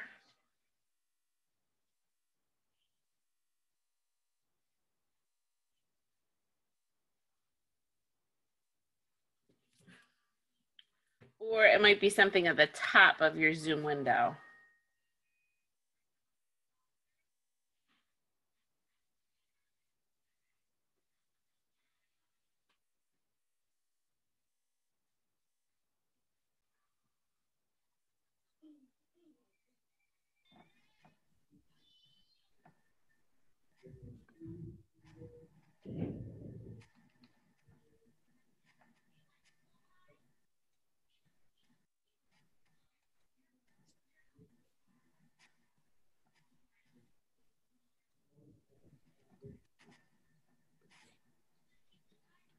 Hello, everybody in breakout room 1. We've had some new participants join your group. Just wanted to alert you. Not sure if you guys are talking or wanted to just say hello. We got Corky and Mr. Sims in your group, and I joined too just to say hello. So if you want to bring everybody up to speed on what you're working on, we got 2 minutes remaining. We're filling out the registration part. I think we're about step 3, Sean. I think you're step 3. We're going with Step 3. paint containing lead, and we're going to the abrasive blasting. I guess we're going to go with water assisted blasting rather than the PPE. And I guess Sean right now, by default, he was the one to fill it out. He stepped up, we all stepped back. He didn't step. So I guess we're filling out that part.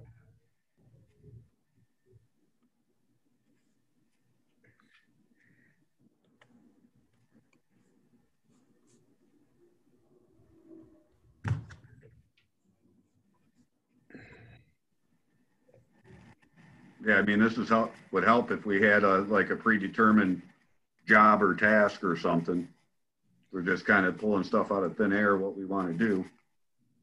All right, when we get everybody back together, we'll mention that to Phil, or we'll put something in the chat so we know for next time to be a little bit more prepared for this little activity here. Yeah, you know what? I think Sean's right on this. Like one of those little case studies where they give you the scenario, what happened and everything, or something like that. And then you go on and fill it out from there, whatever. Case study. I think Adolf just nominated himself to be the one to break the news. Oh boy. That clown should learn how to shut up. All right, very good. I'll see y'all shortly. Now you know why you should wear your respirator all the time? Young kids we got. Absolutely.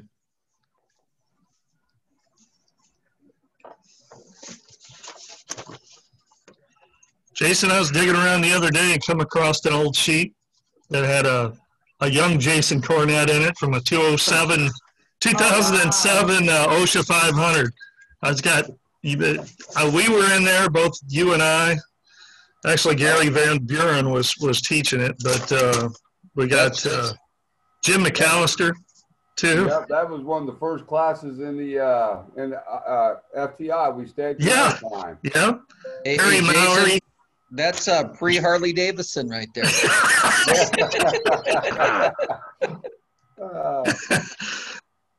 Well, they did feed you good to Maritime, though. Never got to make the Maritime. Yeah. Nope. They had a big kitchen with a lot of food. Man, first time I seen that layout, I was like, oh, goodness, where am I going? This is just lunch. I did my first teaching tech over there years ago. I think 2006 or something. How's it going, Andrew? Be working through that plan? Yeah, it works out pretty good. It runs all the way back to, all the standards from housekeeping to tools. Ken, I also, with that, because it gives you a lot of different options. Whenever you select one, you get another drop down, like a flow chart.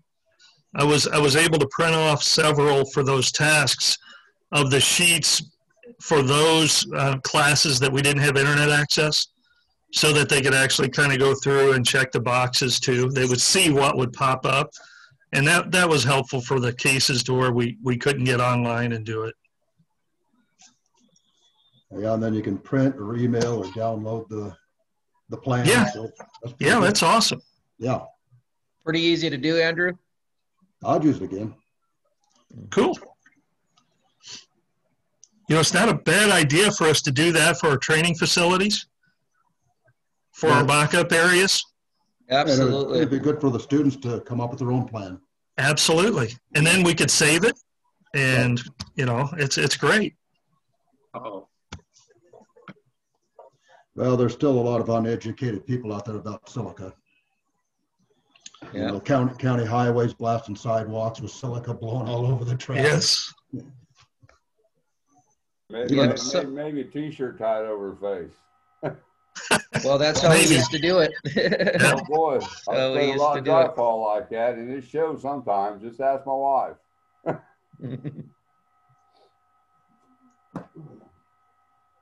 They were cutting brick at my daughter's school when she was younger in the city. And I went down and was screaming at them, and the building inspector thought I was a crazy person. But I said, she's 28 now, so she was 4. She's talking Wow. 20 years ago, and I was Yeah. screaming, don't you know that's silica? And they're like, I said, where's your wet method? You have a hose here, you don't use it.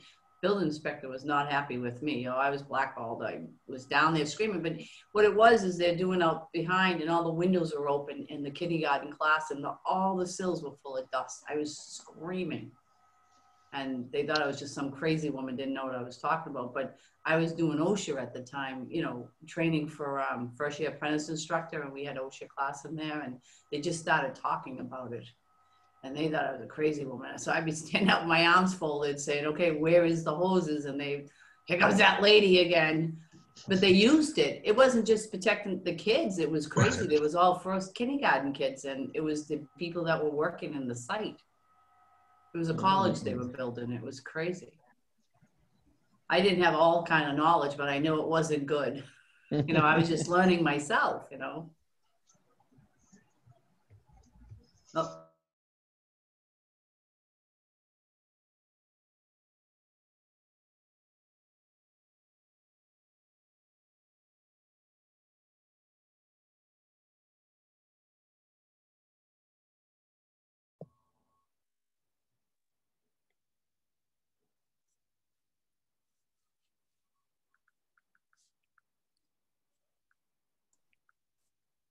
All right, so welcome back, everybody. Looks like we may have a couple groups still in session. Waiting for everybody to pop back up.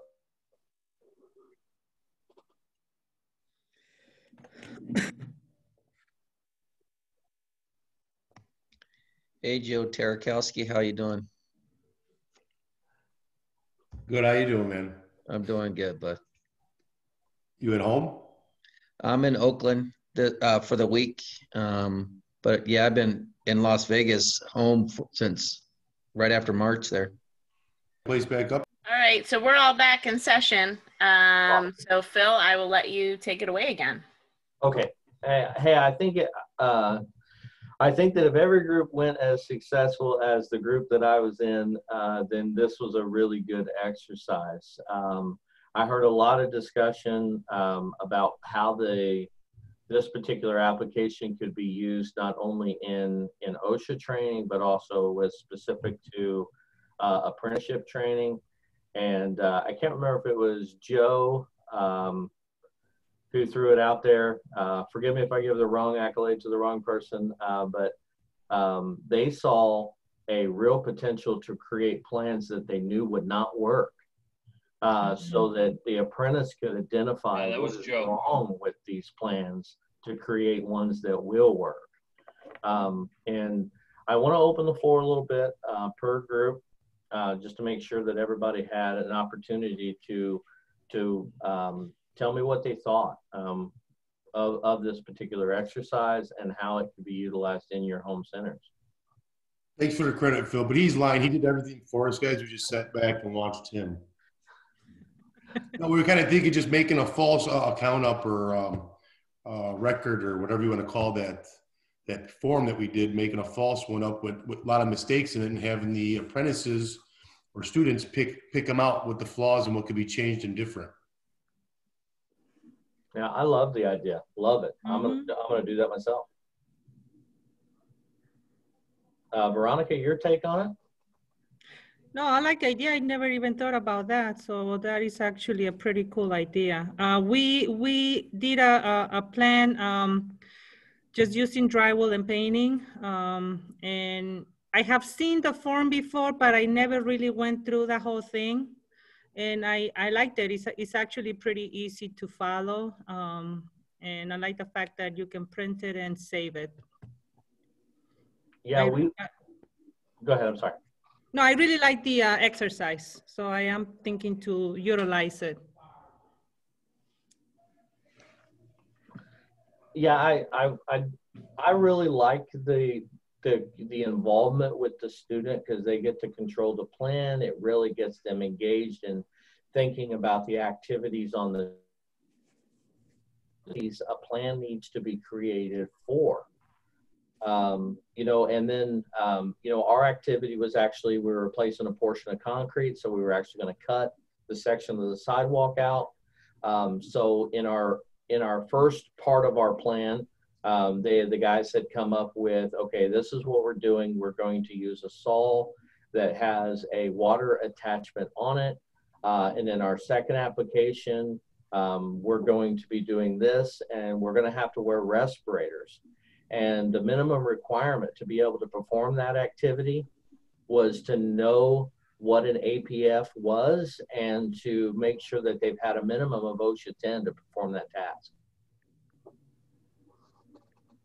I thought it was really good. I hope everybody thought the same. Just get a few more comments in. Anybody else have an opinion of the plan?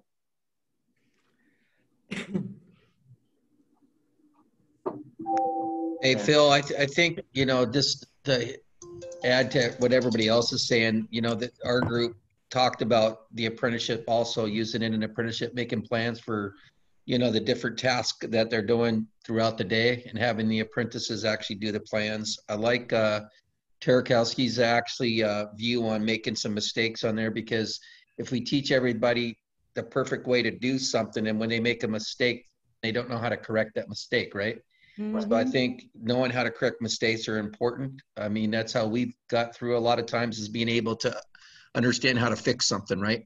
Because mistakes happen. So I like that idea there. But the plan in itself, CPWR does really, really great work that goes into a consensus of the building trade. So all the building trades have a view on what goes into those plans. And, you know, just remember that how easy that plan is. There's so many other stuff on CPWR that's a huge tool for not just us as instructors, but our apprentices going through and our leaders that come back for OSHA classes. So I just wanted to make that comment, Phil. Yep, no, I appreciate that. I would love if I could pick on Spencer a little bit to have him weigh in on this particular resource, especially with work safely with silica and about it that I may have not brought to the surface.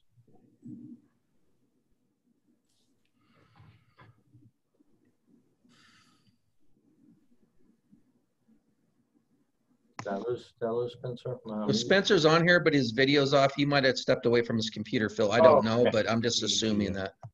But then when he comes back, Phil, you got to make sure that's the rules. He has to be on video at all times. That's right. We may need to bump them off now. Hey, Phil, do they have this for something other than silica where you could develop a plan? They do. They just develop. This is Ken. I sat on the committee for CPWR. So they just actually came out with a COVID-19 plan also, because you have to have a work plan for COVID-19 on the job site. That was just released. So that tool is out there also. And there's some few other ones that are on there. I believe they also have construction solutions, which is more of the physical hazards as well too. Yeah, CPWR, in my opinion, is probably an underutilized resource for some really great tools, and that's something that I wanted to emphasize is, you know, go to the website, look around, see what they have. There's a lot of good tools just like this one. There's so many different directions and things you can do with a tool like this. As you guys saw, every time you click one of the little bubbles, there's more questions. And then there's more possible ways to do this. It can open up opportunities for people to see potential solutions that they didn't even know existed. There's so many different ways you can do it. And the only thing we did run into, and I will say this, and it come up in our group as well, let's say David Arbaio, he comes up with a excellent plan, and I want to utilize that plan. Or recreate that plan or show it. His plan is saved under his login information, but what he can do is he can email me that plan and I can walk through under my credentials and recreate that exact same plan so that I can utilize it again. For me, I like trying to make sure that each person in the room, let's say I've got a pretty good mixed group of drywall finishers, painters, and glazers, and maybe a hydroblaster or two all mixed into my OSHA 30. I want to represent every single trade. So I might run through 3 or 4 different plans or break them into groups just like we did based on their trade and create a plan.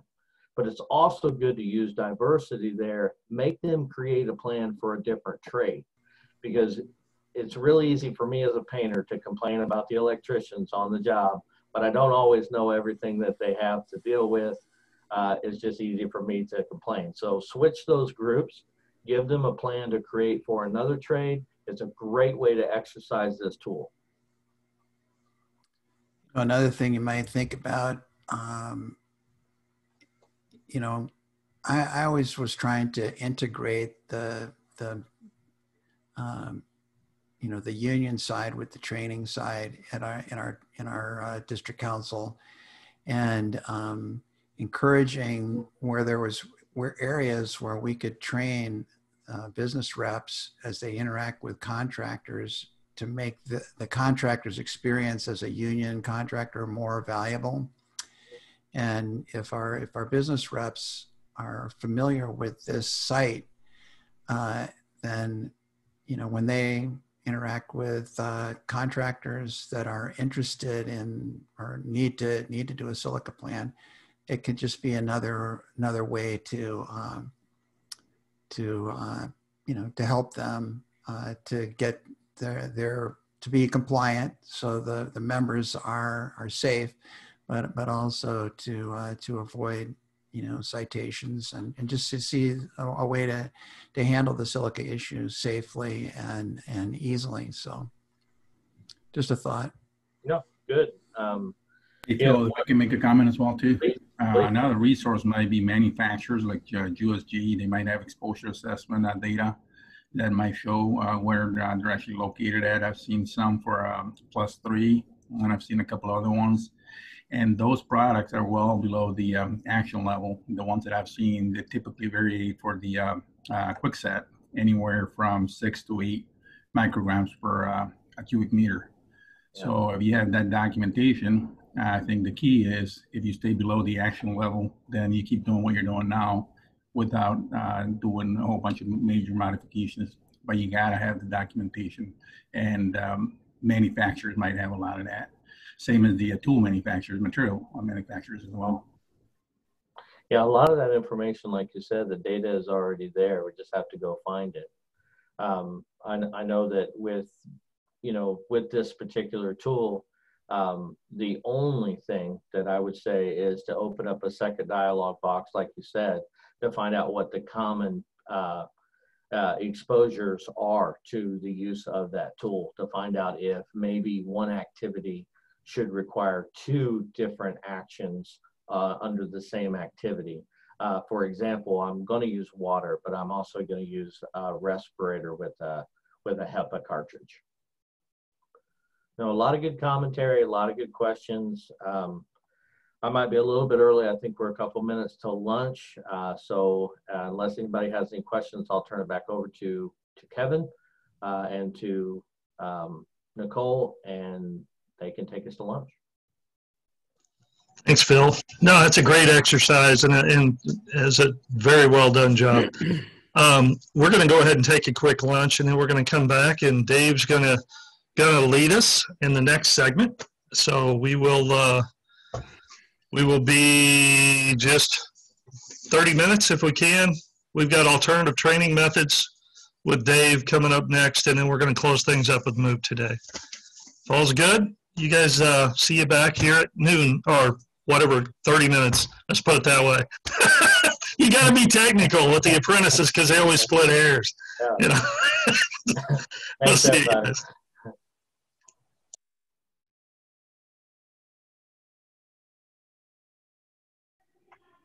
You're the boss. I'm not the boss. I'm a co-instructor. That's what we're dealing with here, of instructors, and that's awesome. That gets your goat every time. I think maybe he's doing that on purpose. No, and it's kind of, it always amazed me. You hear somebody, we teach all the time, have been instructors all the time.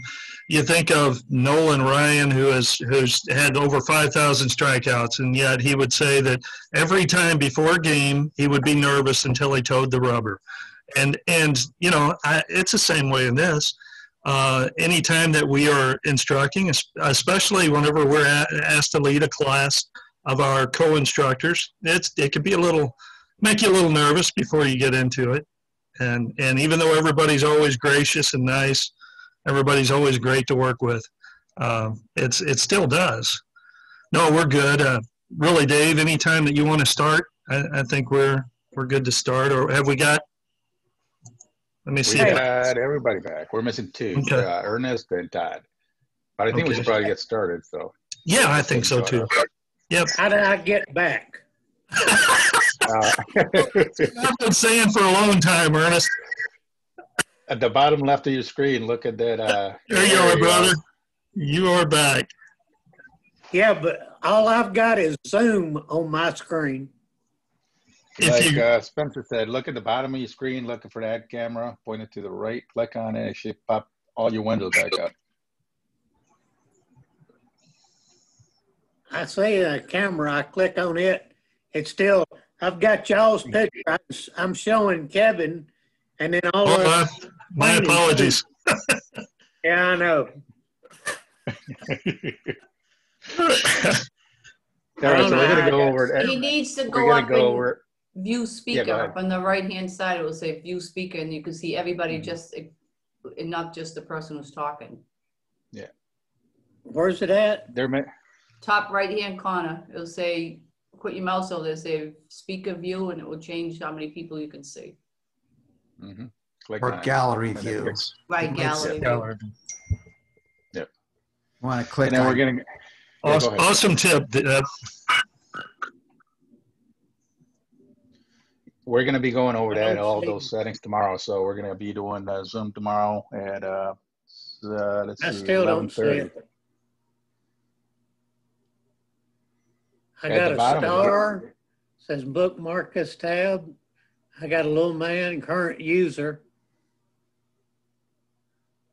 But I don't see anything that says view. Hey, Corky, do you want to FaceTime with me and I'll help get you going?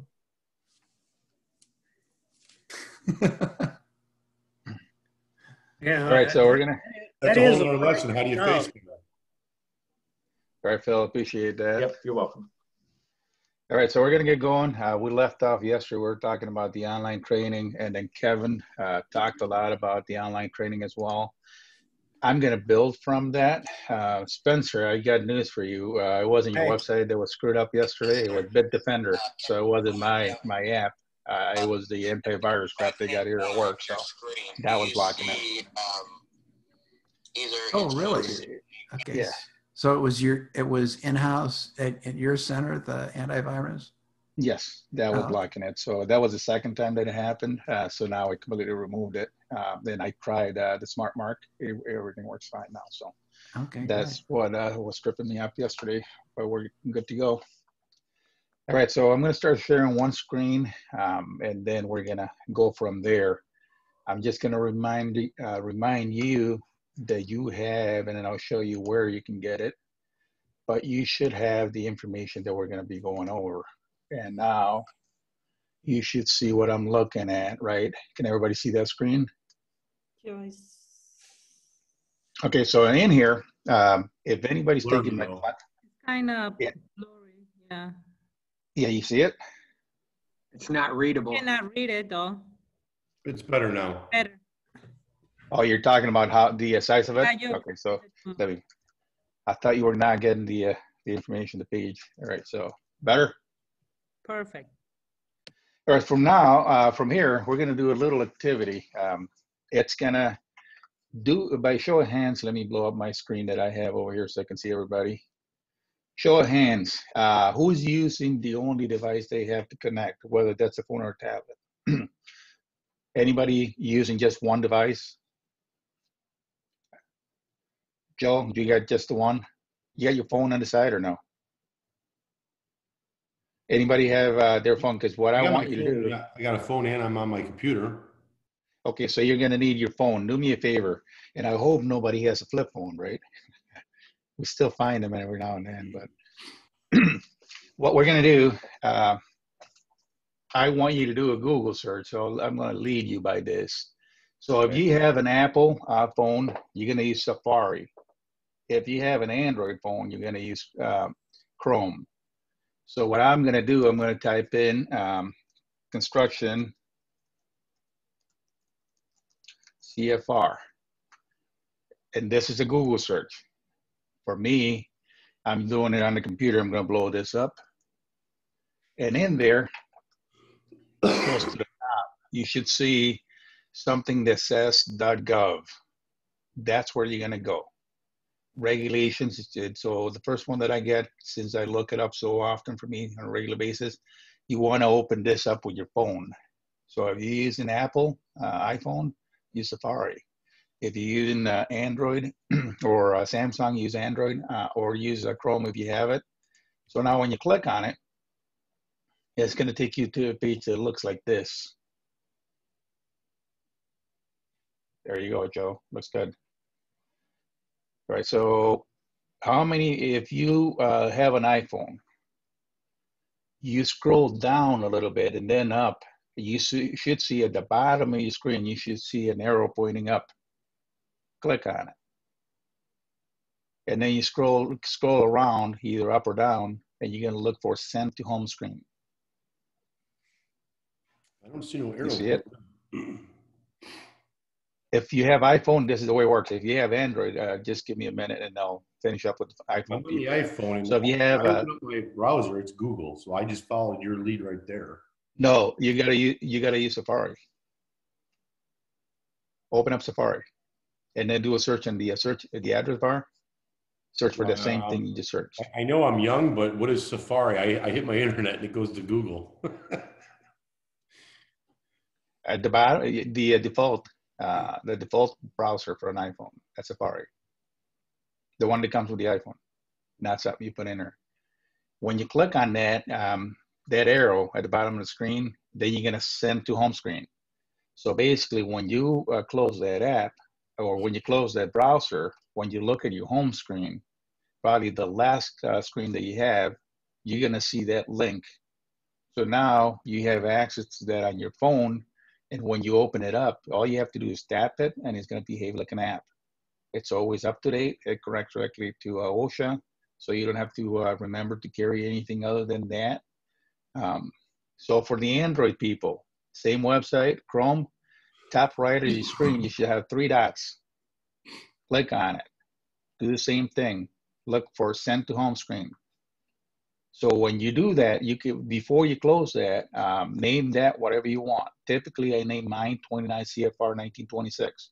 For you, you can name it whatever you want. The reason why I like showing this, especially with this format, is when you're training your own students, this is pretty handy. And we're just about to start talking about the online alternative training and all that. So this might play into people wanting to find out more information about what you're teaching, and then they can look this up. If you have students taking the class, they might be competent. Yeah, go ahead. Add to home screen? Yes. That's pretty cool. I like it. And then if you look at my screen over here, the screen I'm sharing, if you click on the left, if you look at my left tab over here by industry, you can also do that as well too. By standard number. If you look at this over here, now it went back and it gives me everything. So for me, I want to have everything. So I'm looking at part 24, procedures for handling retaliation complaints, part 70. You could do the same thing with this thing. So if you're a health and safety trainer, this is very useful because you can find just about anything, any regulation that we abide by other than state or local regulations that might be related to you, depending where you're at. So that is pretty neat. You can do the same thing for 1910. The same thing I just walked you through.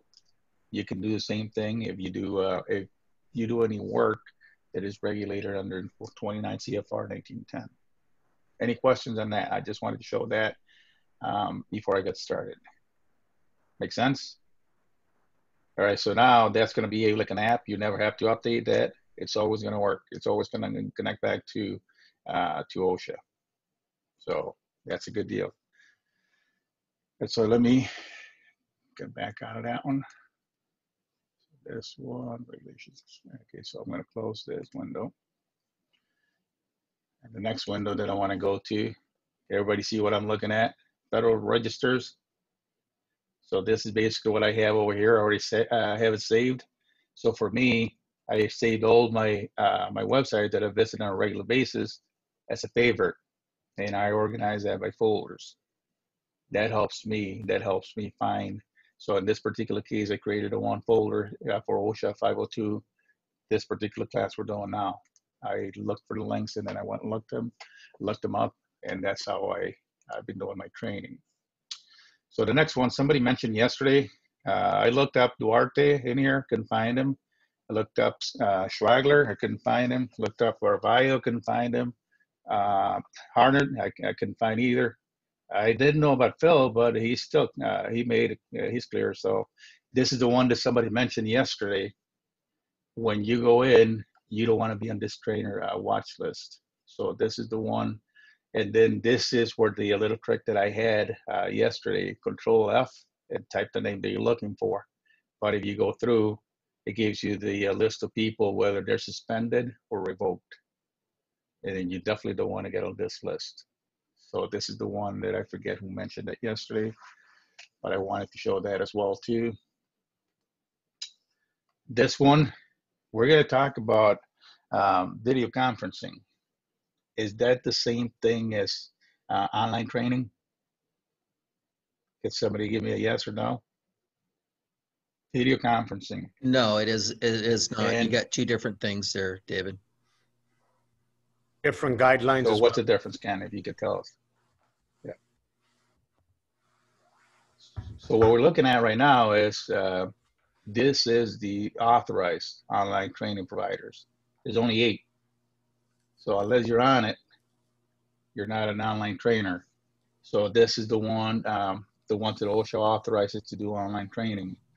Yeah, like the Somebody IU mentioned that yesterday. uses Red Vector, which is on there. Yes, it's on the LMS. Yeah, you can get through it by going to the LMS, but I believe they have to buy into it.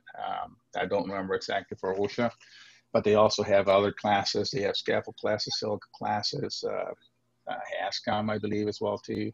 The one that we sometimes we use here for people that need the class right now, right here, right now. We don't have one scheduled, and they need it to get on the job site. It's Click Safety. That's the one typically that we use. We haven't had any issues with it, but those are the authorized centers. So the online. And then finally, David, the online is if you, I mean, I'm sure most everybody's looked at it. I mean, it's like a PowerPoint. You click through it, you watch videos. It's all automated. Video conferencing is what we're doing now on Zoom. Yep. We're in person, sort of in person. You actually look at somebody in the eyeballs if they're looking in the camera, anyways. And and you have interaction, and you have the ability to ask questions, and so that's the big difference between what they consider online and video conferencing. Yep.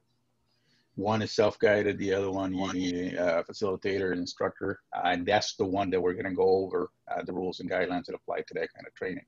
I just wanted to specify so that yeah, go ahead, Ken. And the census in the building trades, the census is that they prefer face-to-face training, and being that this video conferencing get us as close as we can to being face-to-face with the interaction is acceptable, even though we would rather be in a classroom. The online training, personally, and the census from the building trades is basically using this in that emergency situation where you have to get somebody some type of knowledge to get them passed, but we would rather shy away from the online classes because it's like Spencer said, it's a PowerPoint and anybody could really take it if they're in the room. And not only that, the topics don't necessarily pertain to our trades. So you might take a painter, maybe taking an OSHA 30 online, and you have to go through excavation, demolition, and all the other stuff that we never do, instead of spending more time on rust barriers, fall protection, and the stuff that it's pertinent to what we do. So that is the biggest difference is that the one, you have somebody leading the class, and like Spencer said, you have question and answer. You have the interaction that OSHA wants to see when we're doing the training that we're doing right now. So this is, this, by the way, this is basically the guidelines. So I'm looking at, I'm on OSHA.gov/training outreach. So if you scroll down on that, let me minimize that a little bit so I can get more stuff on the screen. Actually, it's not letting me, but here, when you get down over here, this is where you find your information. So if it's a worker looking for that, you have that information as well. Outreach trainer watch list, how to get a replacement card, and then this is the one that we're going to be going over. So program requirements, what I'm just about to start diving into, this is where you find it. And then I'm just going to touch briefly on this one so that you can see what topics, how that pertains to what you do. So does anybody have any questions before I open up my document? This is where you would get a copy if you don't have one. This is where you have to go every year and get your own copy. And on that, I'd just like to mention that this is the first year since I remember training, since I've been a trainer, that OSHA has not updated this in 2020 in 1 year. But obviously, this is not a typical year, so I would assume they're being affected the same as all of us. So The guidelines that we still have are from 2019. So let me stop sharing this screen, and I'm going to go to my screen when I have all my notes. So they actually, DTE, who is the arm of OSHA that handles all of the outreach training programs, they have instituted a policy now that they will only make changes other than just, you know, typos and what have you. They'll only make changes at the beginning of the year. So so you can just sort of anticipate, unless there's something that is earth-shattering, a change in a standard or something like that that requires them to make the change in the middle of the year. They will only make policy changes at the beginning. They'll announce them like in October, and they'll make them in January. So that is correct. Typically, they announce in January and they go into full effect in April. So typically, yeah, that's the timeline. So let's see. Everybody can see my document now, right? So this is the one. So like I said before, this is the one that Kevin was going over yesterday. Same outreach guidelines, effective April 1st, 2019 till now, and probably for next few months as well too. So in here, as a training tool, we're talking about the delivering training in a different format.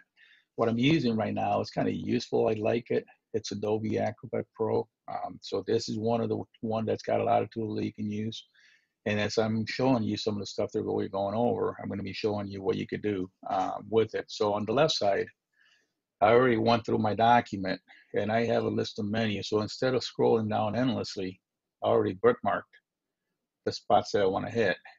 So if I hit my first one, let's see, takes me to the spot that I want to be at.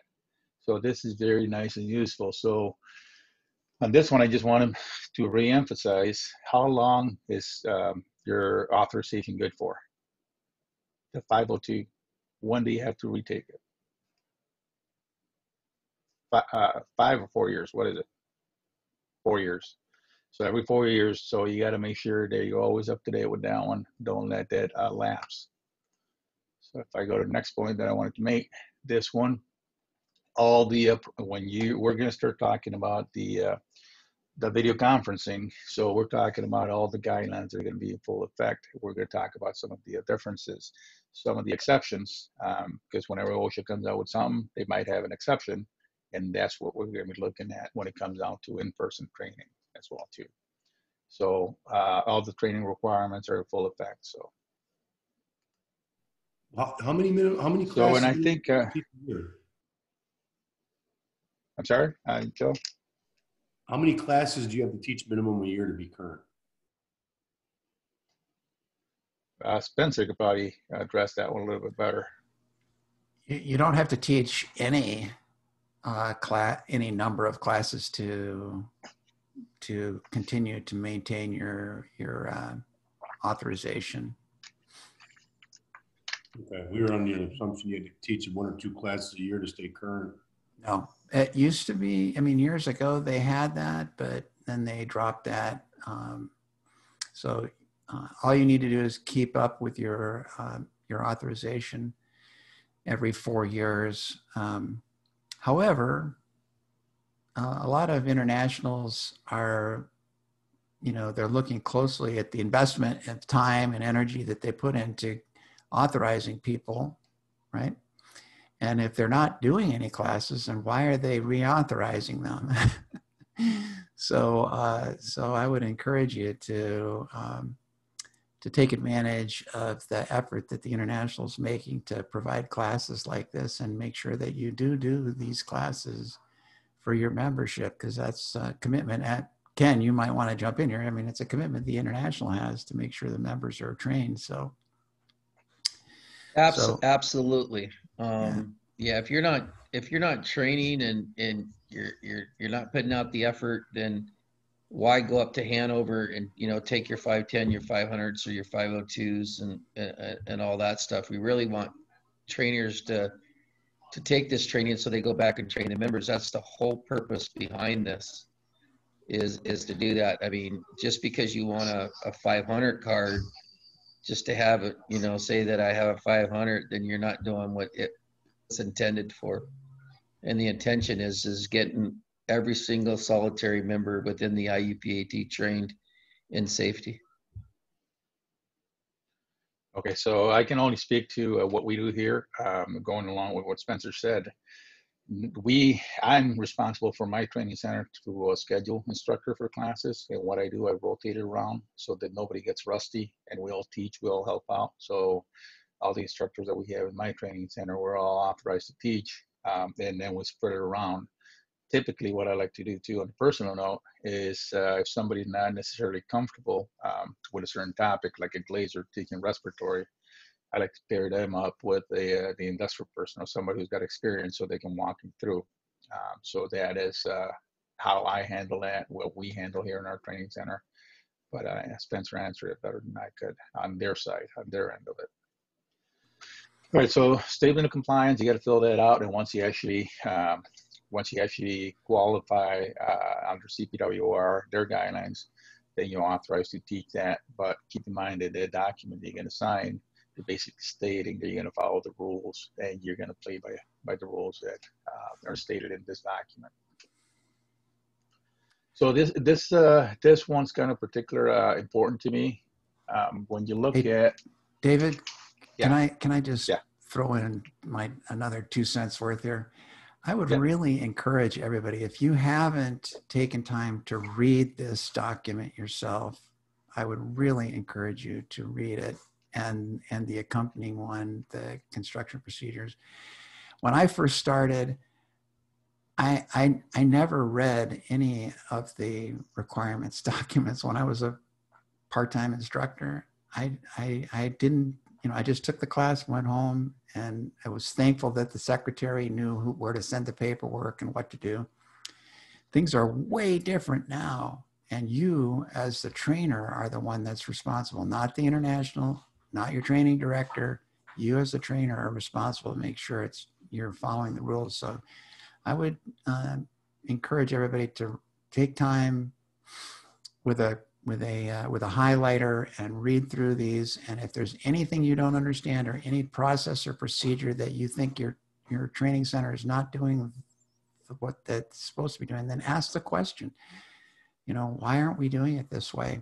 It may be that you're misunderstanding it, but it may be that everybody's just assumed that everybody knows what they're doing and there's somebody that doesn't, and you're the one that's on the hook for it. So just a word to the wise. I agree, Spencer. Thank you. Yeah, and then on top of that too, especially with the construction one, that's how you're going to build your courses they're going to submit. So you need to be able to deliver the training that you say that you're doing, but when you go to submit those records, they also need to be compliant. You need to have the required time, mandatory topics and all that. So you got to make sure that you hit all of those.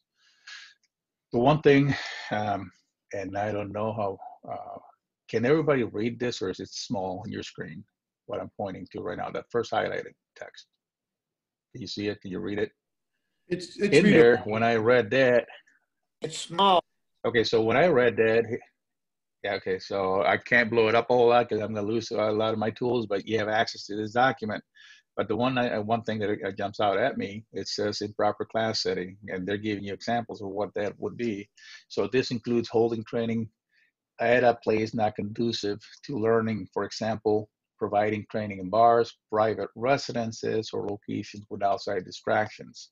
So as they're clearly stating it, when people are taking that course from home, they're going to have a lot of distractions. They might think it's optional. They're not going to be following along and all that. So that it is your responsibility to make sure that the training gets delivered and the students are getting something out of it.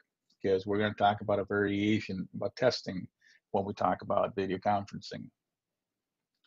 Training under training delivery. Training does not comply with the requirements listed below will not be recognized, and trainers will not be issued students course completion cards. That could create a lot of problems. Your contractors send people in and then they don't get the cards because of something we did wrong. They might create an issue with a whole bunch of people.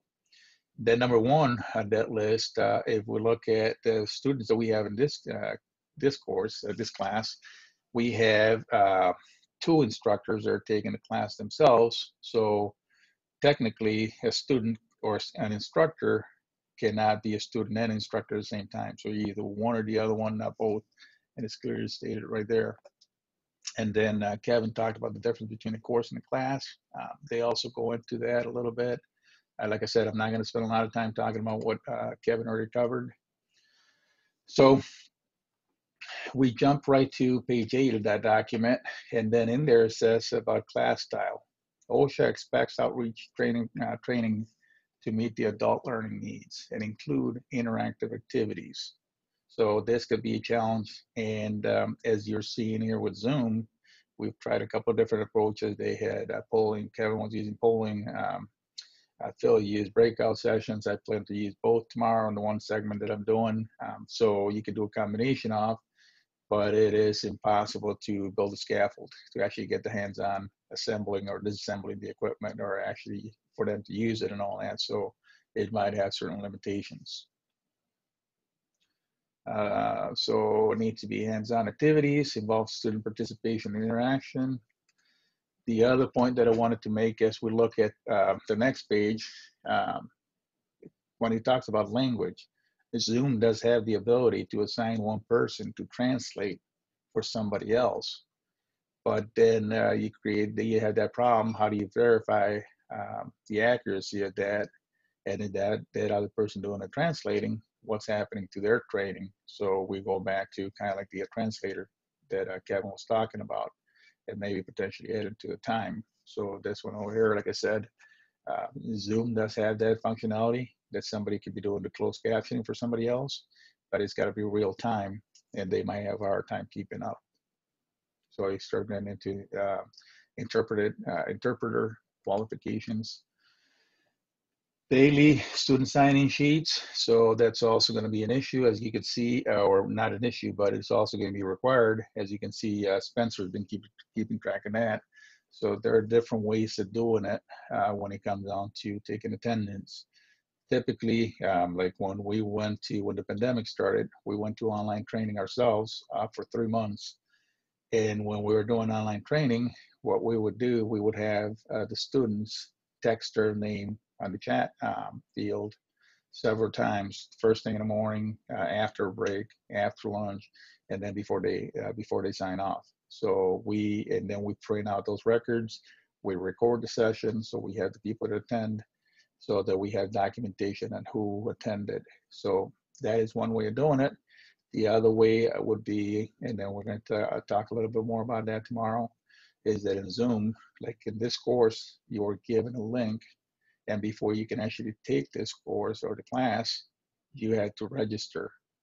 That's taking the attendance portion of it, because now you can print that at the end. It would show when, who was on and when they were on and off and all that. So you have that at the back end where it keeps the records for you. So this is a number 3 that's highlighted as well too, detailed topic outline. So you definitely want to know, and then we're going to take a quick look at it at the end.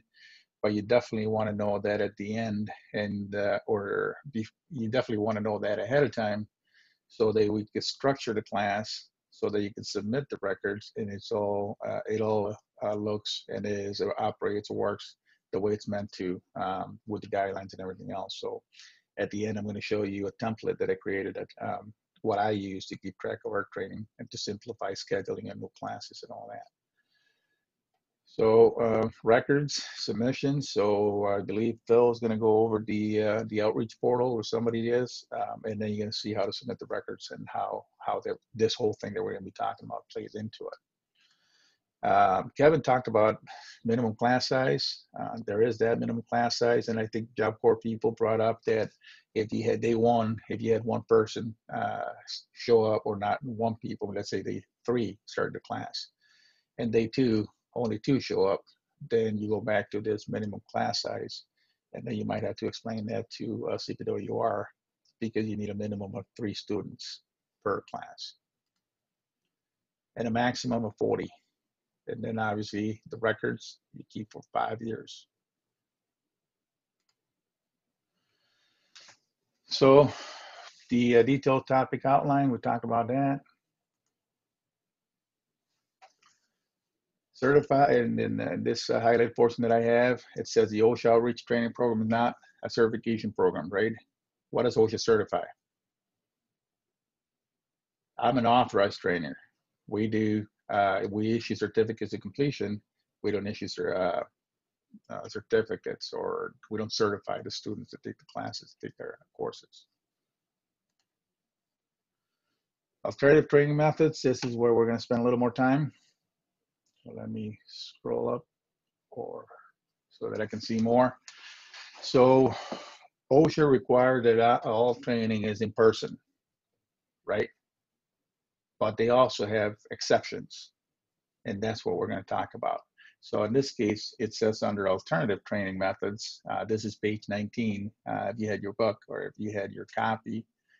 So alternative training methods, OSHA outreach training program classes must be conducted in person unless written exception is obtained from OSHA or the trainer's ATO as described in section 5C above.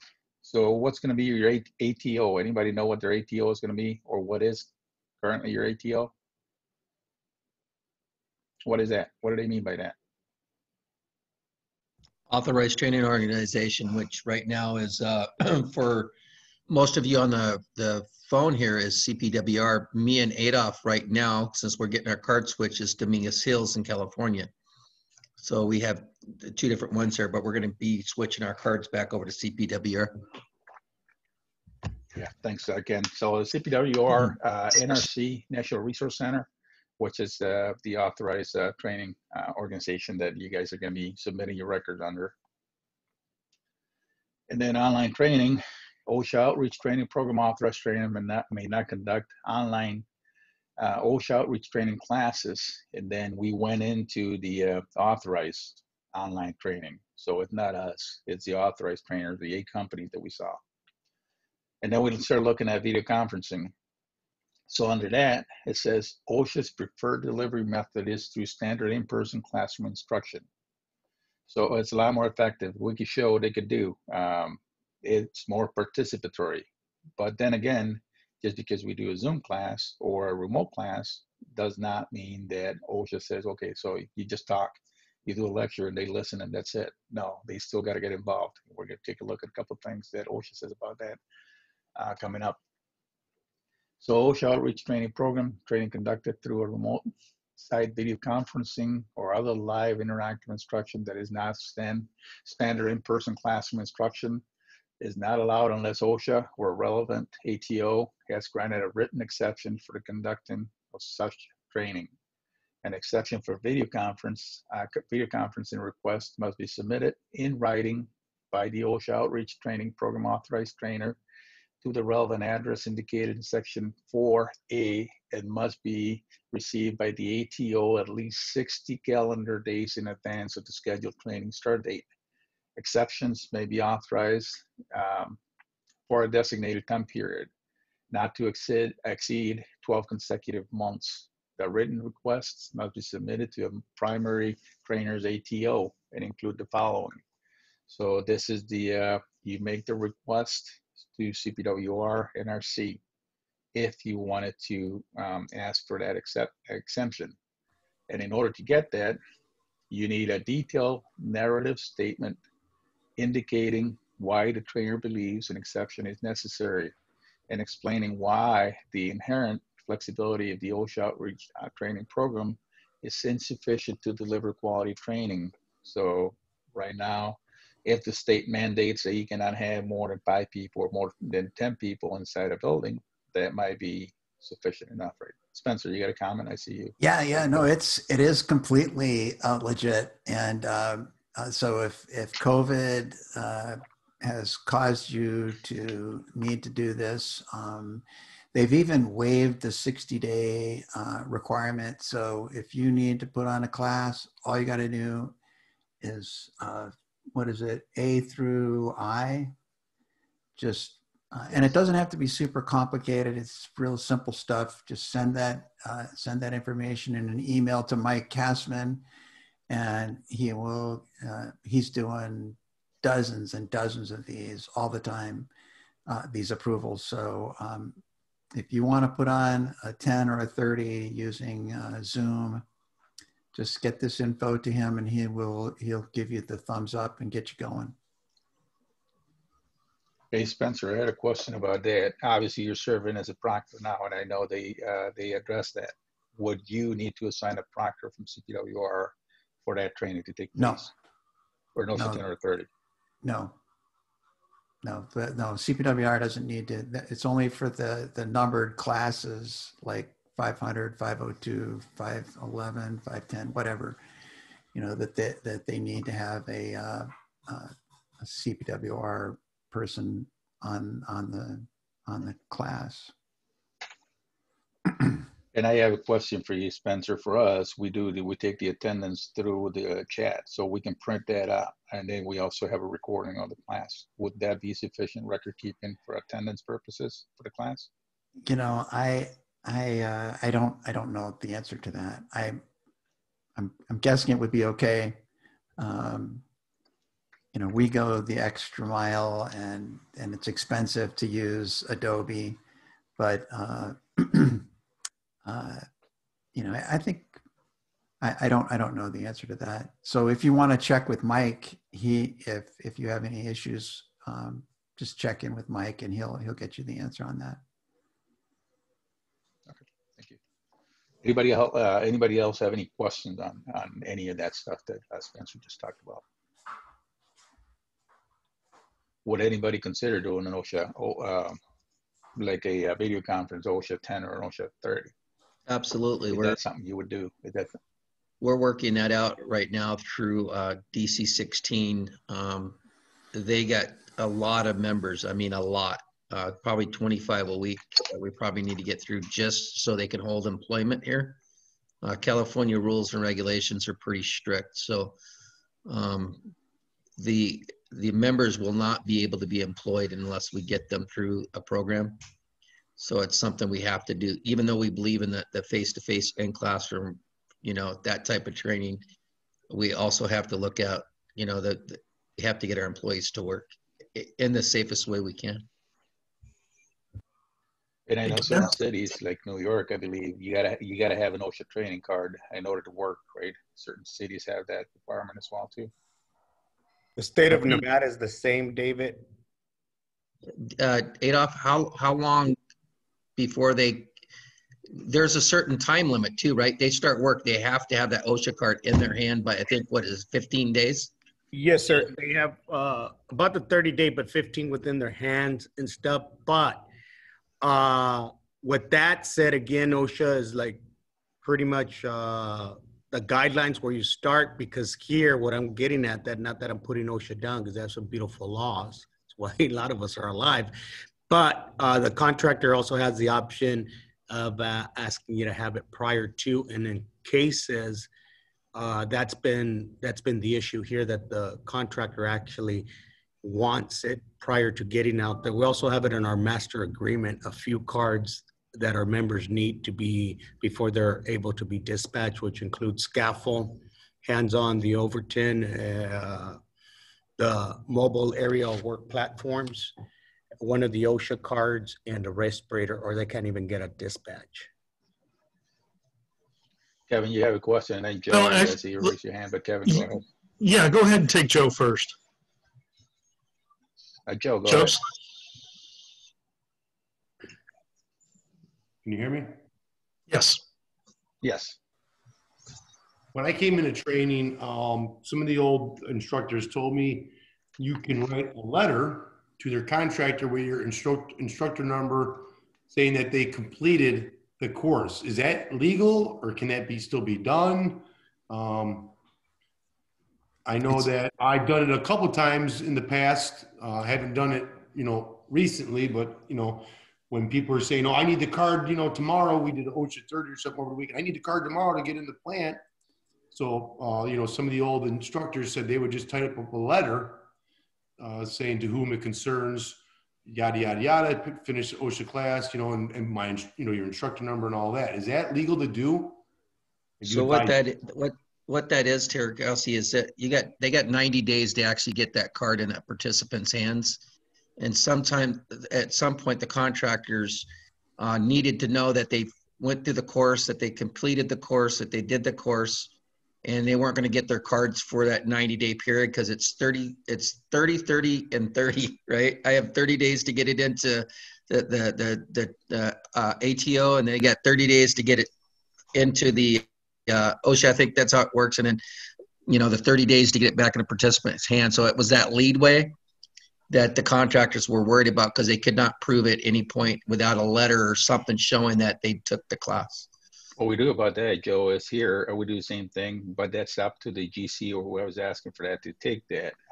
We tell the apprentices or the members that mention to the whoever's asking for that letter that you're just waiting for the card, you completed the training. But the other recommendation I can make on that is the IUPAT app. It's a great tool. And as long as your training center is updating the records, with Veronica, we completed OSHA 30 on a Saturday. She uploads the record by Monday, and by Tuesday, the member can have those, and directly from the app, he can send that to the employer as well too. So that is a great tool that it comes from the IU. It doesn't come from the member, so it has a little more credibility on the member's behalf. So that might be sufficient as well too. And where is that? And how do you do that? The IUPAT app. It's got training records. It's got the pension information for the locals to contribute. But that would be up to a training center to upload the records to the LMS, and you would have to contact the IFTI for that if your training center is not doing it, but most likely they're already doing it. Mm-hmm. So whatever they upload, it's going to be visible on that app. That's a great idea, but let's be honest, ain't none of us on time with that stuff. So would a letter be sufficient enough that I print and give to them? As far as OSHA goes, a letter is okay. 4 o'clock Sunday afternoon, and they need it. They need it at the gate of that power plant at 6:30 a.m. A letter in hand. Is that sufficient enough? As far as OSHA is concerned, a letter is recommended. Okay. I mean, OSHA recommends that, and do it on your JATC letterhead. Mm-hmm. So they know it's more official. And again, this is something that the employer group should, since all of them need this, they should, through your LMCI, all the employers should inform one another that this is what the JATC is doing. Your training director should let everybody know. When we do a 10 or a 30, this is how we're going to let you know that this student has completed. That way, all the employers know that this is something that's not just coming from an instructor who sat down and wrote down on a scrap of paper, oh, Joe was in this class, and this is an official notification, and everybody is on the same page, and it'll work. Right. Yeah, we normally do that. We have the letterhead of the school and all the information, and we give them the letter the last day of the class after they took the whole course. And it's just so they can prove that they did the class until they receive the actual card. I mean, like you guys said, some people may take it, some places won't, but that's what we do. We're seeing it all over the board over here, Joe. Some contractors take it, some contractors want to see the actual card. But it is legit. So that's something temporary, as long as they have a good explanation. And like Veronica said, company letterhead helps a lot too. Yeah. So it's not just a handwritten note by Joe. Well, it's type. I mean, I have a copy of it on my computer right now. I just put in the paper that has our letterhead and ribbon on it. I put that in the printer, so it makes it all kind of looking more official. But I just want to make sure I wasn't doing something illegal to where I could lose my instructor status or anything like that. No, as long as you're doing everything else by the book, if you're following all the guidelines, you're good. All right. So if we look at over here at this the document, it's got basically all the same requirements for the normal training that we do. The one portion that I highlighted, it also includes, or it adds to the normal requirements, the experience delivering occupational safety and health training via video conferencing. So what kind of experience does the person have? So in there, that specifically asked ask that you provide that documentation as well when you're asking for that exception. So in there, type of software, hardware that you're going to use, location, the location of the training center. This one kind of threw me off a little bit because of the it says list of the offsite training locations, and then students must receive training in the classroom, auditorium, or conference room setting. So obviously we're talking about the same thing with the pandemic. So that's the one that I had a note on. States and local government or municipalities might place limitations, like the state of Illinois for us. When the pandemic started, they went from 50, following CDC guidelines, they went down to 10. So when they hit 10, we had to shut down the school and go to the online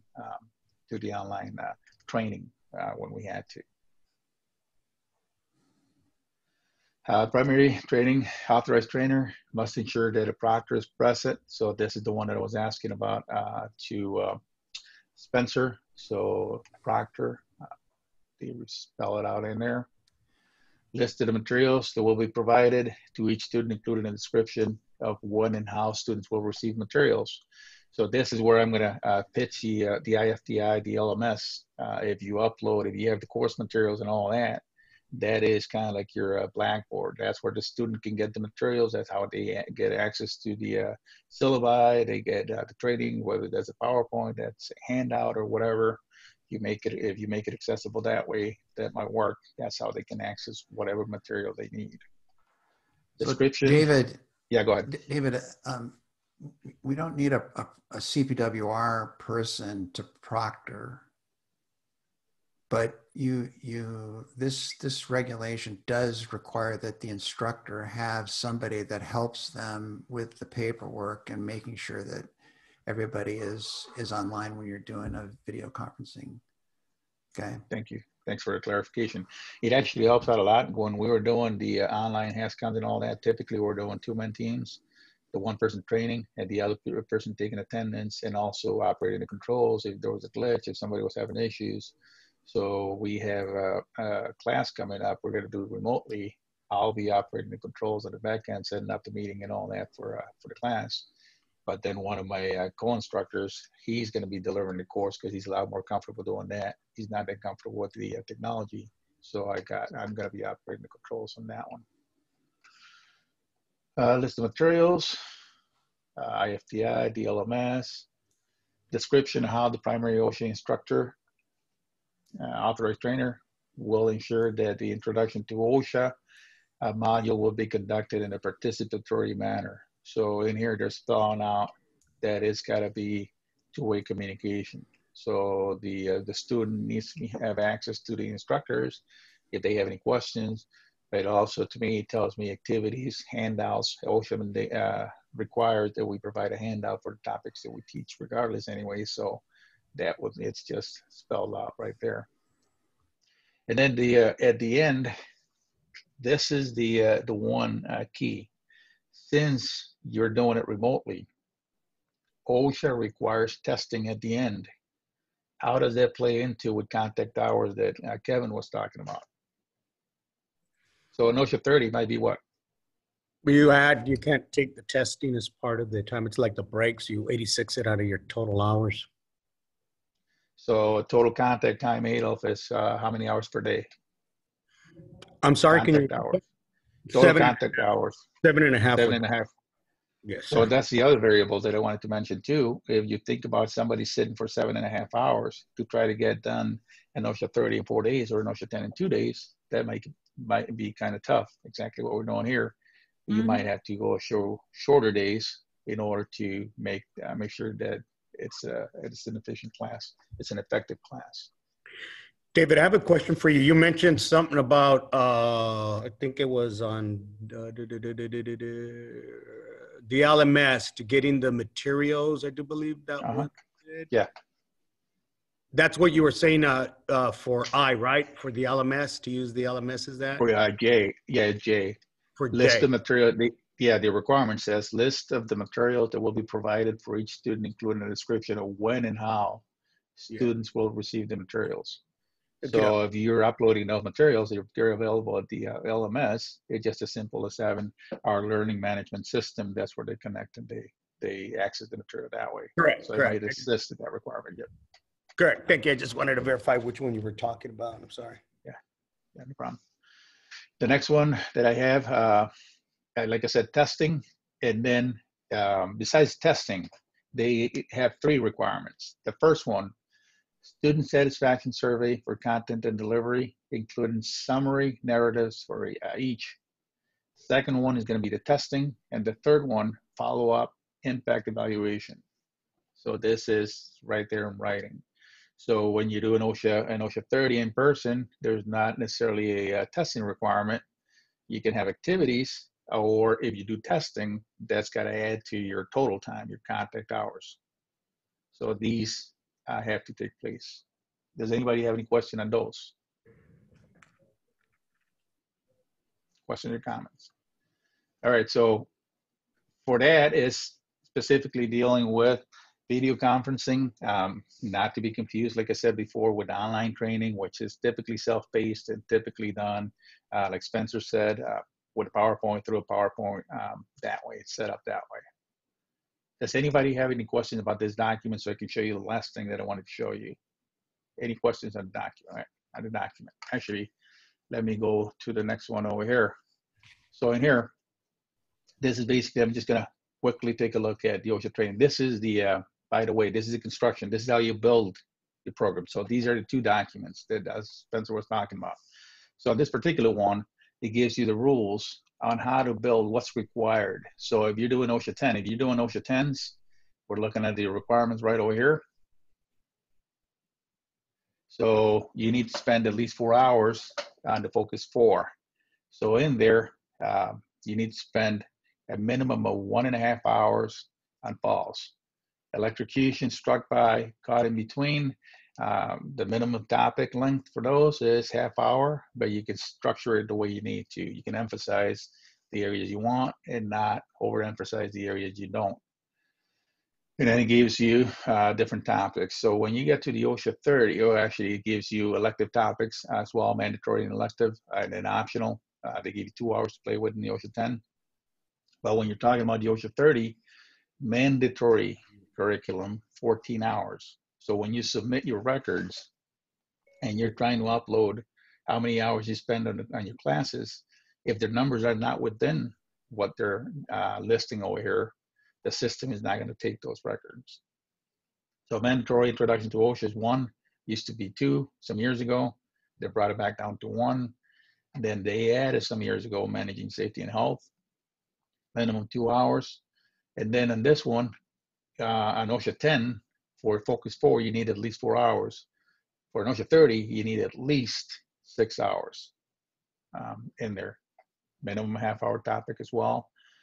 Same thing as 1.5 hours minimum for falls. We typically do a lot more. I believe we do 3 or 4 hours, 4 hours, I believe, on falls, 3 hours in respirators under PPE. And then you have the Focus 4. Actually, we talked about those. Does anybody remember TO and EO? What does that stand for? Because when you do your training, those are the objectives that you have to meet. What does TO stand for? Terminal objectives. Terminal objective. So basically, can the student recognize the hazard? And then EO, do they know where the hazard is and what it looks like? So EO would be, can they protect against it? So enabling objective. So as long when you're doing your training, that's something that's got to be in the back of your mind. Am I teaching the students how to recognize the hazard, or am I teaching how to read the standard book? When you're doing your OSHA 10s or OSHA 10 or OSHA 30s, they're not supposed to be standard based. And then it gives you electives. You need 12 hours of that, and you can mix and match whatever you need. And they also give you the optional topics for 4 hours, whatever you want to incorporate that pertains to worker safety and all that. Anybody have any questions on that? Then this is what you need to have access to, and I showed you how to go get it, and it should have been part. If you got a student manual, it should be there. If you had a digital copy of it, it should be there as well. So you can find it easily. And the last thing that I'm going to share with you, and then I'm done, is how I make sure that when I submit records, can everybody see what I'm looking at? So I created a template with all my topics for the OSHA 30 classes. So under new, and then I go into personal, I already have my personal templates that I created. If I scroll down, I'm going to be looking for my OSHA 30 class. So I have two, one for apprentices that we use with structure that we use with apprentices, and one that I use for everybody else. So in here, let me blow that up a little bit and then I'll shut up, I promise. I'm almost done. So in here, we teach OSHA 30 in 4 days. I don't want to cut into Kevin's time. He needs the time. So what I do here with this sheet, I can print it out, but this is how I assign the instructors to the classes. So I can I keep track of the days that we're doing classes. And then also I break that down by day in blocks. So in here on the left side, for my personal reference, I have the minimum requirement that OSHA requires. And then I go over here. This is the topic that we're covering. This is the time that we're actually spending.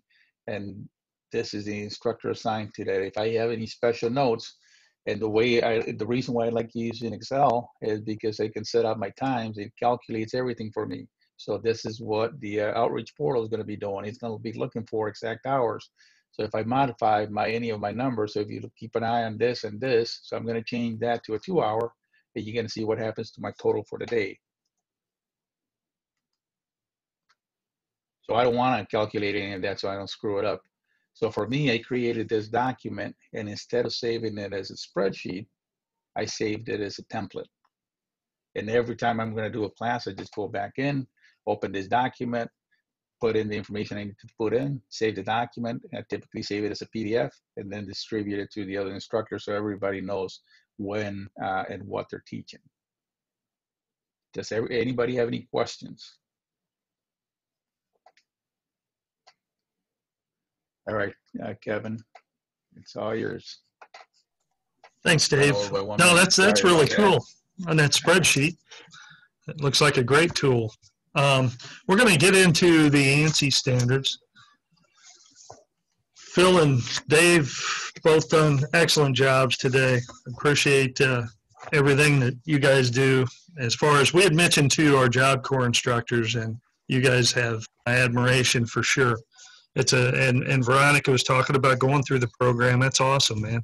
I didn't know that either. If you guys, I know that some of you probably went through the ANSI with us.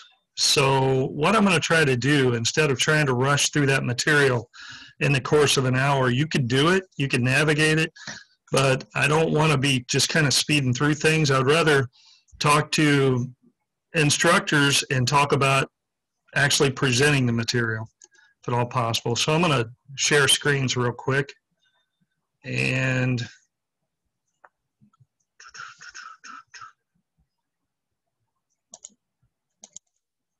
okay, I believe everybody could see this, right?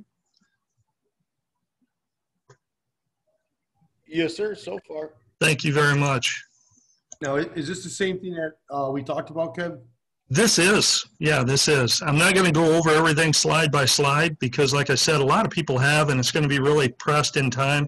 So I'm also going to look at the layout of the class in addition to what we've got here. But please don't hesitate to ask any questions.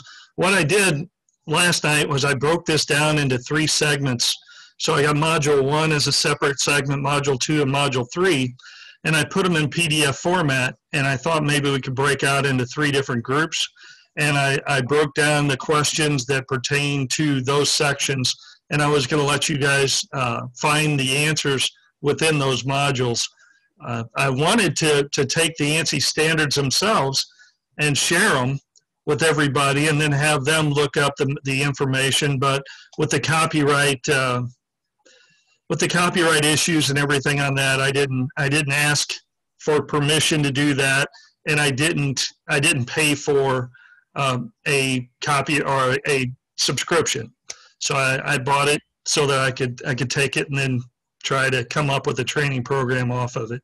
So I'm not at liberty to use those. So not at this time anyways. So basically this is designed as just a supplement. We had the ANSI A92 standards It's actually, it's 22 and also 24, safe use and training. And those went into effect on June 1st of this year. They were supposed to go into effect earlier, like so many other standards.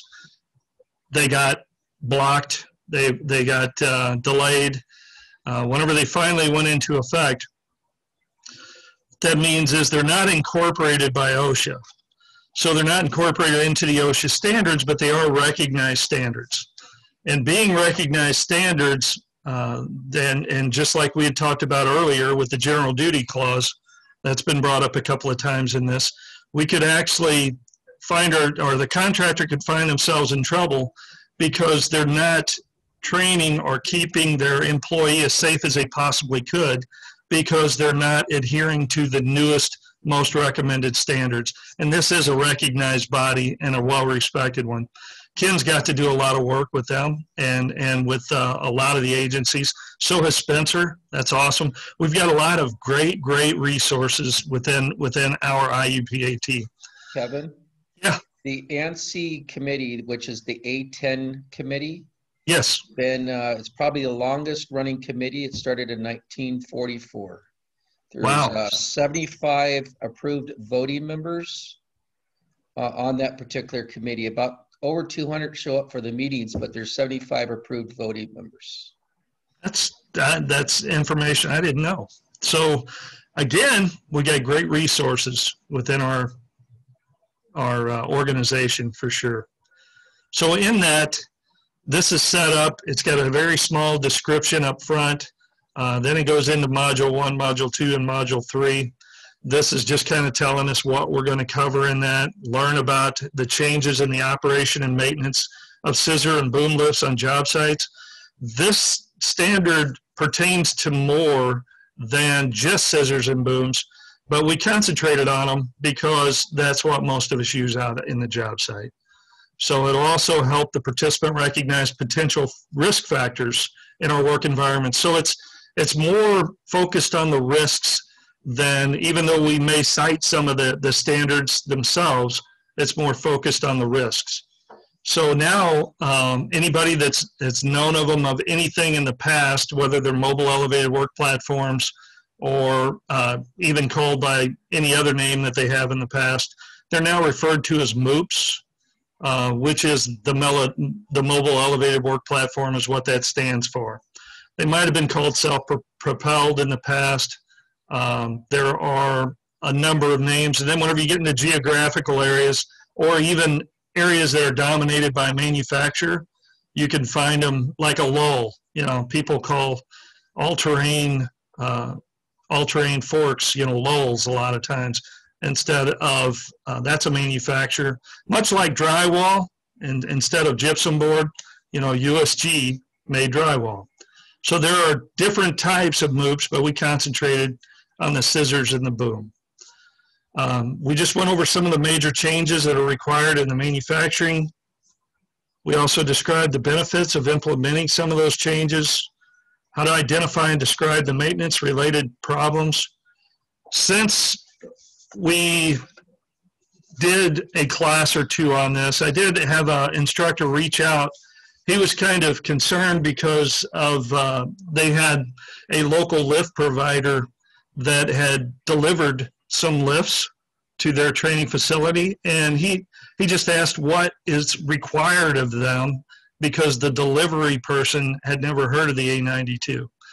And that's going to be something that is, as far as the training of their employees, going to be on that particular company. We're not responsible for that, obviously. But one of the things to note whenever you're looking at any of these standards is that rental houses are also considered dealers. So anytime that we look at any of these standards or anything, and we see the term dealer, that also is reflective of rental houses, or those, might be United Rentals or Sunbelt or any of those.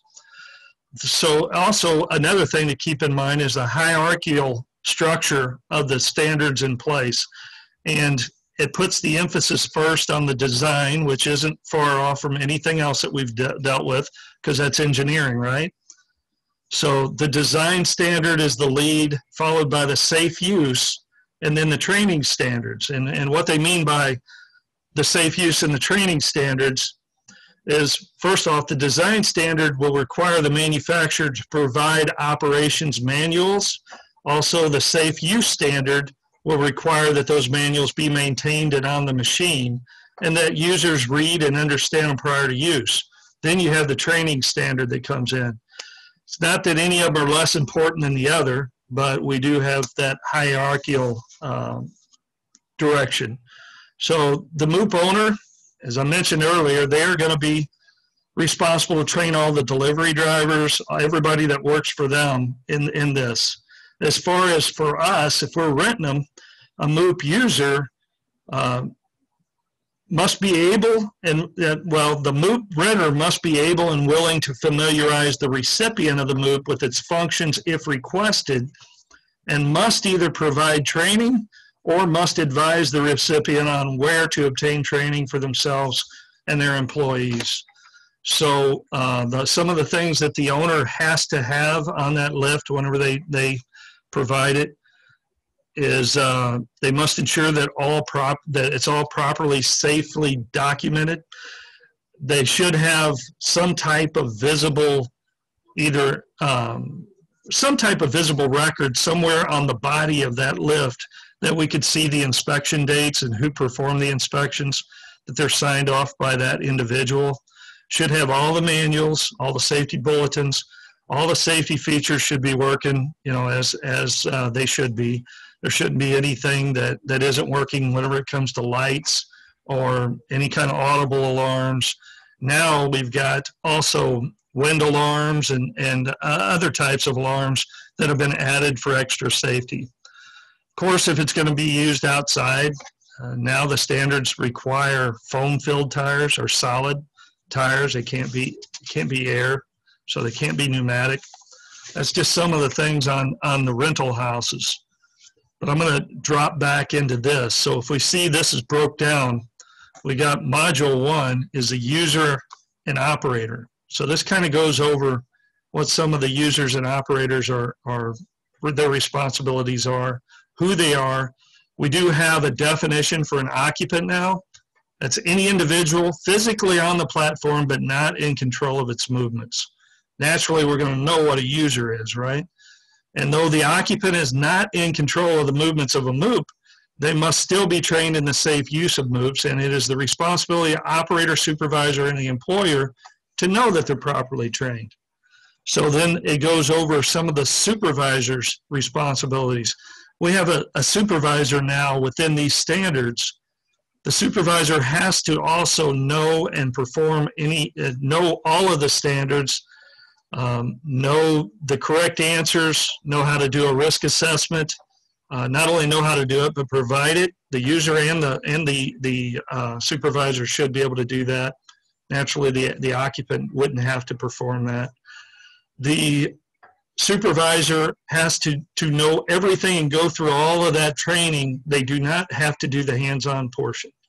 So if there is a foreman or a supervisor that's listed on the job site that hasn't gone through the hands-on portion, they have to be adequately trained on all the other aspects of it. And a big part of that is a selection of what type of MOOP is going to be best for that. Consider access, preparation, maintenance of the site to include an assessment that the support surface is adequate. We've all been on job sites, I'm sure, where somebody has built a little job-made ramp and the tires have busted through the plywood, all of that kind of stuff we've seen. We got to perform a site risk assessment, ensure that the MOOP is maintained properly, all the inspections, make sure it's going to be, the inspections that are going to be performed on the job site too while we have it, or have an agreement with the rental agency that these are going to be provided and who's going to do that and when they're going to do it. So we can't, whenever we rent these things, I don't know how many of you have ever signed off for a lift on a job site and how many read the documentation. And this is prior to these standards. But how many of us have ever read it and not just put our name on it, accepted it, and went about our work? A lot of it. I mean, I didn't either. One time, I had to wait for the delivery of it, and I read it. And those documents that we're signing back then, even prior to this, absolved the rental agency of anything, whether it was a malfunction of the machine, maintenance, anything and everything. So in that paragraph, in that segment, what I started doing is Xing through it, putting my initials on it, and I never had them not deliver a lift, but I always X that out. Now, I mean, we are assuming that whenever we're a user, whenever we're renting it, or whenever we own it. So those are we're assuming that responsibility, that all of that's going to be taken care of first. I'm going to drop out of this real quick, and I want to go over the layout of the class. Sorry for hopping around on that.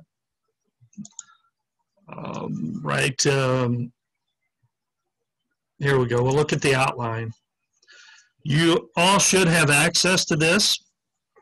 If you don't, I'm sure I need to go on to the IFTI into the LMS and see what all has been uploaded, but I believe all of this has been uploaded into this folder, and it's going to be FTI 1148. So whenever you're looking for it, you should be able to download the material from there. If you can't, let me know, and I'll get it over to you in a zip file or something, or a zip folder. But basically, this is going to be contingent. This is designed as a supplement. So what we've got is those that have had recent training and initial that is full. So they've done the full training, they've done the hands-on, everything else. This is a supplement to be able to bring them up to the new standards of the ANSI. So, and this is about how much time and estimate. It's going to depend on your questions in your class. It's also going to depend on how big your class is. Obviously, it could increase the amount of questions. So pretty much 10 to 15 minutes on module 1. If you tack this on to an initial, say if you got 6 hours of training that you're doing on an initial, and you want to add this on the tail end so that and make your own one-day initial training, that's perfectly fine to do. So if you're using another format, an Overton or another preferred training, your own in-house, you want to tack this on for the ANSI. At the end of the day, you could do that on an initial. I'm going to try to take the time to create a new initial. I know for us, and anybody will be welcome to have access to it too if I do that. As with anything, it's a great thing about training. I love how everybody's always willing to share their hard work and share with all our other training centers. It's we are one. We're part of the IUPAT, and that's awesome. So if we can take something, and if you can anything I ever share to you, if you can modify it and make it better, that is awesome. Please share it back if you would, because I'd like to benefit from it too, right? So each of these segments are going to be about 10 to 15 minutes to go through on the modules. You got maybe a 5 to a 10 minute on the intro, maybe allowing the students to intro themselves. Again, that's going to depend on the size of the class. There is a built-in at the very tail end. There is a built-in segment that is the review questions. You can go over that as a class, especially with COVID and the challenges we got right now, and not put out a paper form. There's also tests in this folder that's got their paper tests. They got 25 questions. They're the same that are the review at the end. If you're going to give it as a test on the tail end, you may not want to go through the full review with your class because they're the identical questions. I would suggest grading it to 100%. It'd be, if you are, and that's just where anything that they miss, you go over it with them and have them initial it and sign off on the fact that you went over it with them beside it. Because, you know, a lot of the passing, just like in this, it may be 70%, But that 30% is pretty important. And if they don't know what the correct answer is, then they could find themselves in trouble, not even knowing what one of the answers might be. So in general, we're not talking about a lot of the hands-on. The hands-on, there are 2 handouts on this, if you could see. And those handouts are going to be later. But in the handouts, if you do go out, Phil, I know that Phil does this for sure, but he has the apprentices bring up a risk assessment. And whenever they perform a risk assessment and try to figure out, you know, even how they're getting the equipment from where it's stored to where they're going to work on it, the tasks at hand, all of these things, looking at one of the handouts, and I'll try to bring that up real quick. I don't want to close that. I'm going to cancel that. All right, handout 1. This is on how to perform a site risk assessment. And it breaks it down pretty simple. I think JLG, I believe, was actually the one that came out with this. It's the same one that I see that Overton has used in their coursework too. But this, we want to define the work. So in that, what kind of tasks are we doing? Where's the location at? You know, what about the support? Is it going to support the equipment, the machine? Is there any other hazards that may exist? What kind of timing? When does the work need to be finished? Are there times that you can't work in that area? All those are things to consider in defining the work. Select the MOOP. That's going to be another part of that. We want to make sure that that MOOP is going to be the best one that we can use, not just one that we can make work or modify. We want to make sure that we have evaluated the risks. What height are we working? What's the rated capacities? Are there any kind of power lines, anything specific to avoid? Also, additionals, keeping workers on the ground safe, because that's also our responsibility. Even though they're not part of our team or part of our task, we still can't put them in jeopardy when we're performing our work. Identifying the controls. That would include any kind of safe work procedures, using the correct PPE, ensuring understanding of fall rest of systems. So we have to make sure that the occupants understand all of that too whenever it comes to PPE, fall arrest systems, where to put their anchors, how to lower the equipment in case of an emergency.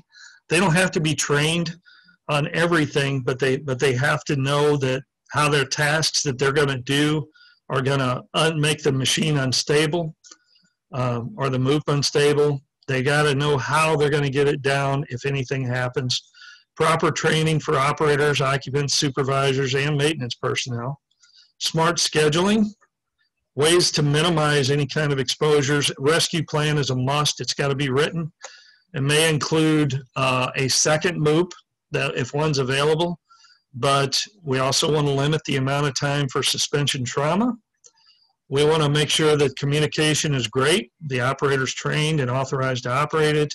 The occupant has a basic knowledge. The supervisor monitors the use, ensures the safety plan is followed up. The technician performs all the maintenance. So that's kind of the breakdown on that. Has anybody got any questions at this point? I thought I saw a couple of, maybe I didn't, on the chat. Nobody hit the trigger. Yeah. This is Adolf. Yeah. Hi. Yeah, let me just unmute. I had my hand up and it got erased. Okay. Okay, I'll Sorry, brother. To myself. Now, No. what you're saying on this right here, especially the supervisor's responsibility on the people knowing about the safety and everything, without Yes. getting too much in it, because this accident just happened at a Legion at the Raider Stadium. But this is absolutely true. I can't stress enough how you can, heed warning to our members, any one of our members, especially the foreman's on out. And then this is just out of conversation and not to, point fingers or do that, oh, you, but they should get in. Any of the supervisors, foremans, and everybody should come in, because sometimes, at least in this area, they're not so willing to come in for the classes, send everybody in to do the class. But with this accident at the Elysian, a lot of people are being interviewed. Everybody down, every foreman, everybody on the rescue, everybody that had to do anything that had the authority to move that boom. It was a 180 that came down at Elysian. I know you guys can look it up. It was one of our painters, real good friend of mine, known him for years, worked by him. Kiefer is his name, Caceres. He's pretty much put it out there. I don't know if there might even be an article on it, but what really came down, without getting into details of where OSHA is looking at, to the people that attempted to rescue him had no clue what they were doing, and that's actually what caused the accident, was the rescue part of it. All those people, from my understanding, are having to get lawyers just because of this new stuff and all the emphasis it puts onto everybody that has the authority to move it or anything of that nature, which came down to, I don't believe any of them had any kind of formal training. Adolph, thanks for sharing that. There's a classic example, and I'm not sure, but Ken had sent me a picture of a lift, and it looked like it may even been a 180. I didn't see the details or the numbers on it, but he had sent me a picture of a boom accident. I was wondering if that was it. I don't know what he sent you, but I do. Oh, I'm sorry, Ken. No, go ahead. Go ahead, brother. I'm sorry. No. I don't know which ones he sent, but I do have the ones from there. So it was pretty devastating. Our members pretty much out of it. Okay. Just the small things that I do and I can mention is that lift had been out of service the day before. They put it back into service, saying that they had fixed it. What it really came down to, where it kind of the problem initiated, was every command on the basket that he did, or, to make it go up, boom, or whatever, no matter what he did, it would only boom out. So it got him higher and higher and higher. So they try to do the same thing on the ground controls. And the only one, they would extend them, and the only one that would bring them down is if they brought the boom straight down without bringing in, without retracting first. Wow. Obviously, anybody that's done hoisting and rigging or fulcrum points, that starts to shift right away. Sure. You know what's really bad is OSHA didn't contact anybody at the training center. Nobody. No. So that's a different, and that. So anyways, what I was getting to is this right here, as far as, letting them know that they can be in a lot of trouble. From my understanding, it's going to be civil and criminal. And I think that's kind of the direction that everything's going, isn't it? I mean, especially, civil lawsuits, typically they're sprinkled out everywhere, and then it's just kind of see where it goes. Watch those loopholes. When I teach you guys taught with me in the loopholes, I really hate them, but there's a lot of them out there. Yeah, there is. There is, no doubt. Thanks, Adolph. Appreciate it, brother. No worries. That is a classic example, and something else in the implications of that. Right now, we all are dealing with COVID, and we're going to hit on that as a recordable too, but can't emphasize enough, we all should have that written COVID policy, and we should all be adhering to it very strictly. So just like this, we can't come at this half-hearted, because and there's a classic example. Not only can somebody get hurt or killed, but we could be liable and get caught up in civil lawsuits too. So we want to make sure that where policies are put in place and written, that we are adhering to them and that we're following them, for sure.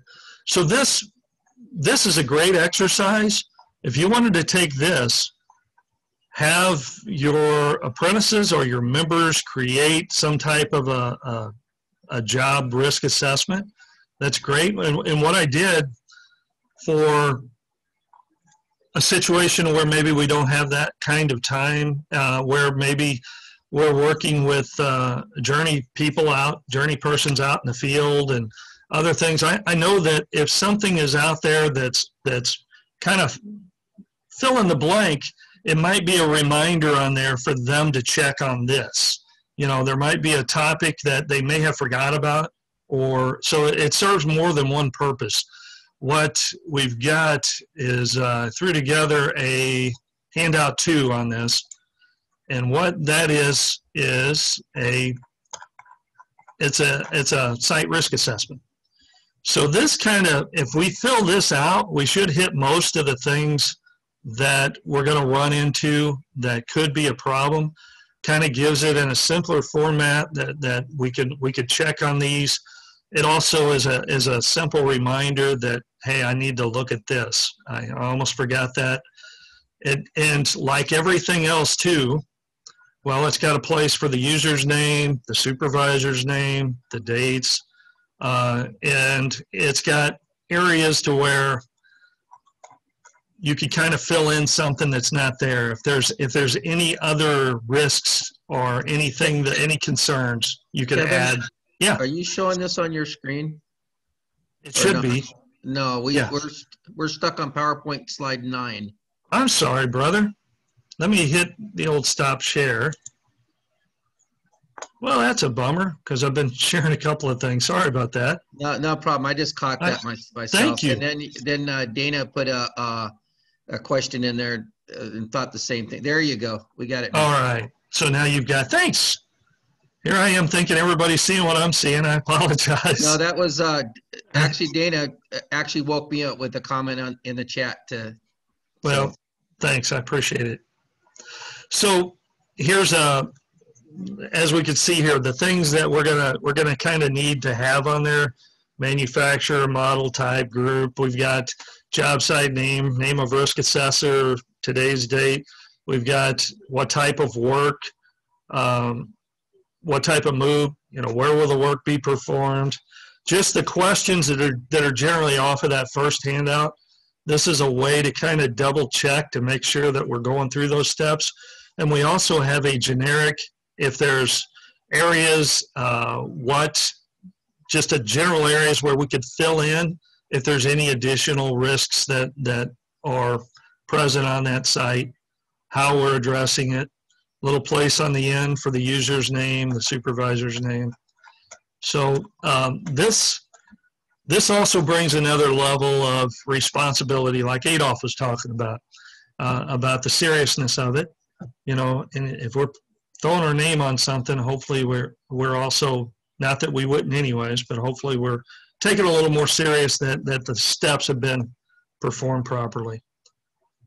Anybody have any questions on this particular? No? Everybody's good? All righty. Let me see if I can't. I don't know if it's possible see if I can put a couple of things in this chat area real quick. I don't know if our time is going to allow for it. All right, group 1. Question here to get kind of up to date on this whole deal with the ANSI. So what happens, they got a lot of upgrades, or a few upgrades anyways, changes. If our scissor lift or your contractor scissor lift doesn't have a gate system, I mean, is that got to be completely, thrown away, or is there some kind of modification or grace period there or something? There's a lot of modifications that are going to be done by manufacturers and, owners rather. If it's manufactured after the start date of the enforcement of those, then it's going to have a gate on it for sure. It's going to be naturally advised if it can, but no, they're not going to. It's not disposable. It's like every other standard. Just like whenever some things, as long as it was following the manufacturer's recommendations of that particular time, if that manufacturer comes up with anything different, then and makes any advice. For instance, I'll give you, here's something else too. The owner or dealer must ensure that they have all proper safety documentation for the MOOP, including manuals and safety bulletins. Finally, the owner dealer must ensure that the MOOP is registered with the manufacturer and must be able to receive any safety related bulletins and manufacturer sends out related to the MOOP. So the best process would be to contact that manufacturer. Also, just kind of like whenever you get a recall on your Chevy Impala, your 2006 Chevy Impala, then anytime that there's any kind of modifications or anything to that move, the manufacturer can contact you directly. So that should be something that's done by the rental agencies, which is going to be considered what the owner, right, or dealer, and also by our company-owned equipment. So any of the equipment that we have, we should be notifying the manufacturer and getting those updates, getting anything, because we all know that there are always special exceptions or provisions for a manufacturer suggested use if it's in MOM, right? The manufacturer's recommended, or the operating manual, the manufacturer's operating manual, then you might be able to get some variances on scaffolding, on the steps, on the differences in how far apart they are, all of those things. If it's within the manufacturer's guidelines, then we do have that protection also. Does that help out at all? The one thing for sure that we want to check for, if any of them's brought out to our facilities, we want to make sure that we can visibly see the inspection date. And that should be something that we're going through with our students too, having them find all that stuff, look for all of that. I know that way too often the maintenance hasn't been performed in the past, and I've seen, and we've all used lifts that we shouldn't have been on because they either they had no brakes or whatever have you. We got all kinds of stories on all that, right? You know, has anybody, any question on anything else that we've covered so far? So I'm going to try to. I was just curious because, like I said, you know, we talked earlier at break. Yeah. And I have a class tonight, and you know, our lift is, I don't know, 15 years old, so it still has the chain gate on it. Yes. So you know, I don't know. We're out of compliance there.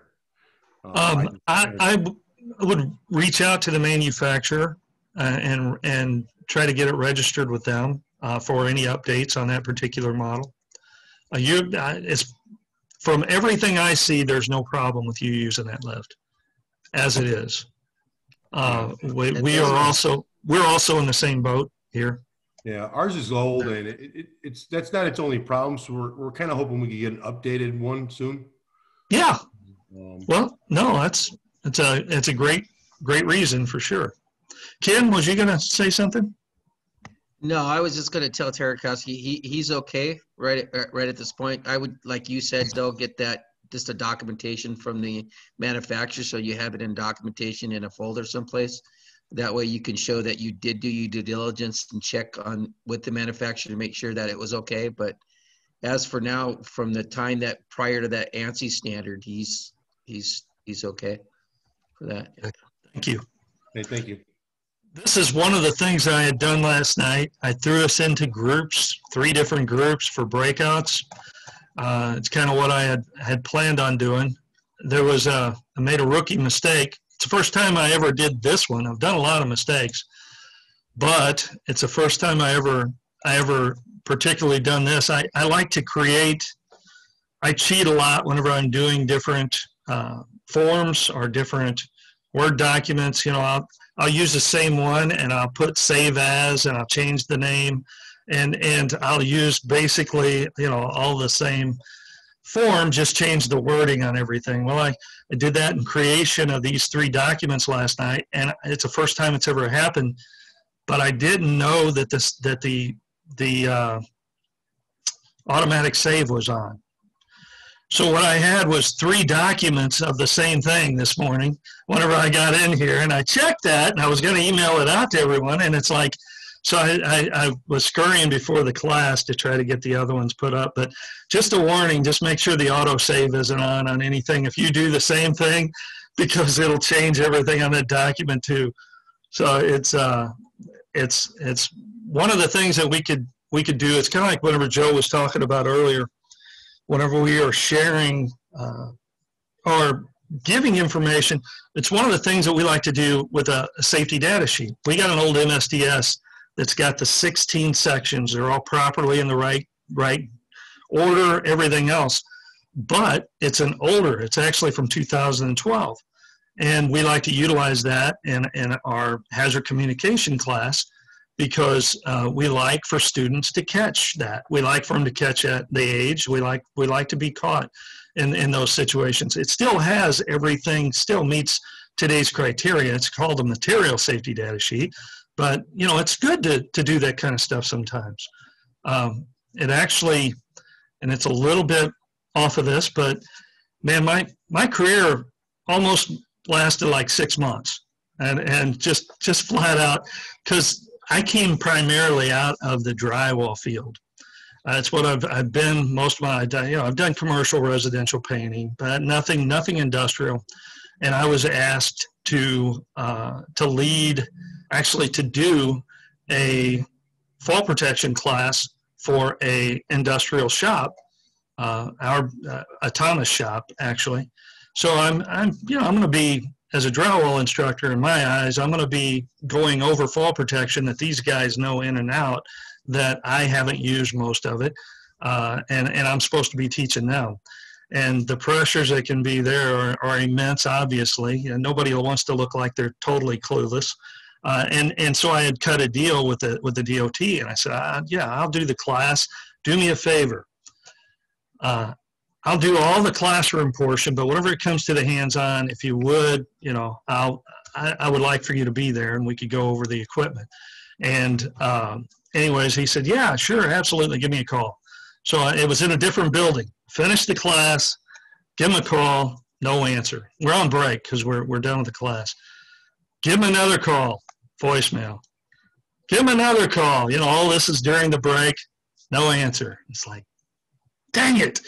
You know, it's to the point where I was almost to the point of going, hey guys, I got to get something out of my truck, you know, and just keep driving. Because I thought the last thing I want to do is you know, be in this situation. But Bob Lattimore, who many of you know, he was the industrial instructor. The day before, he had been in our hands-on section, and he had all of his apprentices put up all the safety equipment. So I looked around, and I told the class, I said, look guys, we're going to do this a little different today.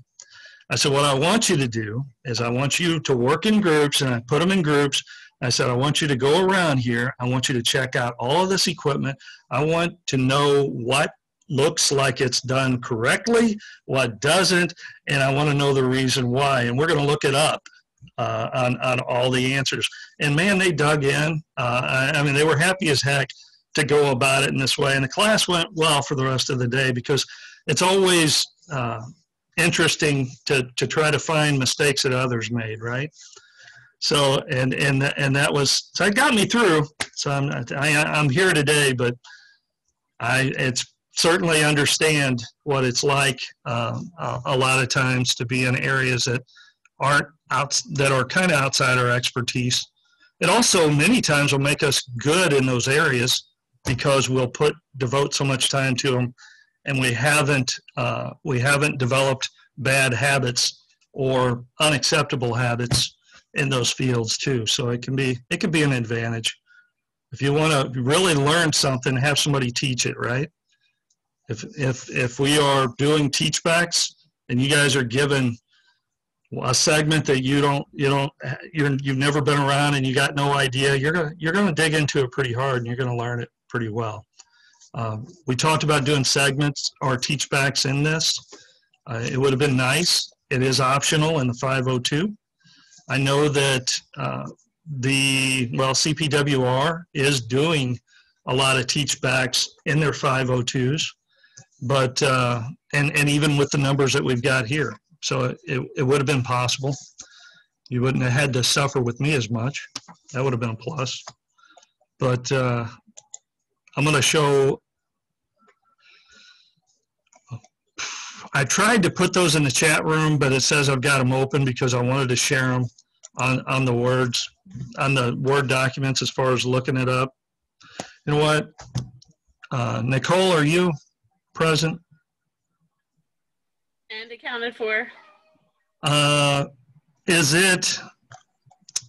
And I haven't shared anything in the chat room. That's why I would have rather, can we split up into 3 groups? And what I want to do before we split up into 3 groups I would like to share 3 files because I don't know what group you're going in, but I'd like to share 3 files, actually 3 Word documents in the chat.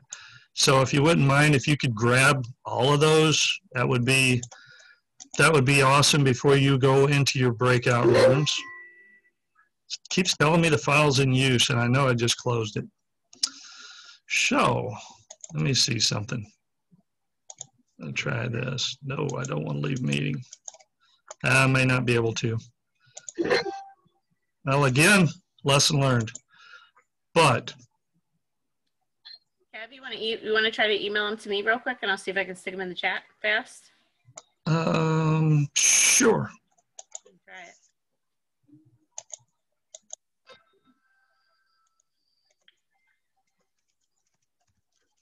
If anybody's got any questions or any comments or any stories.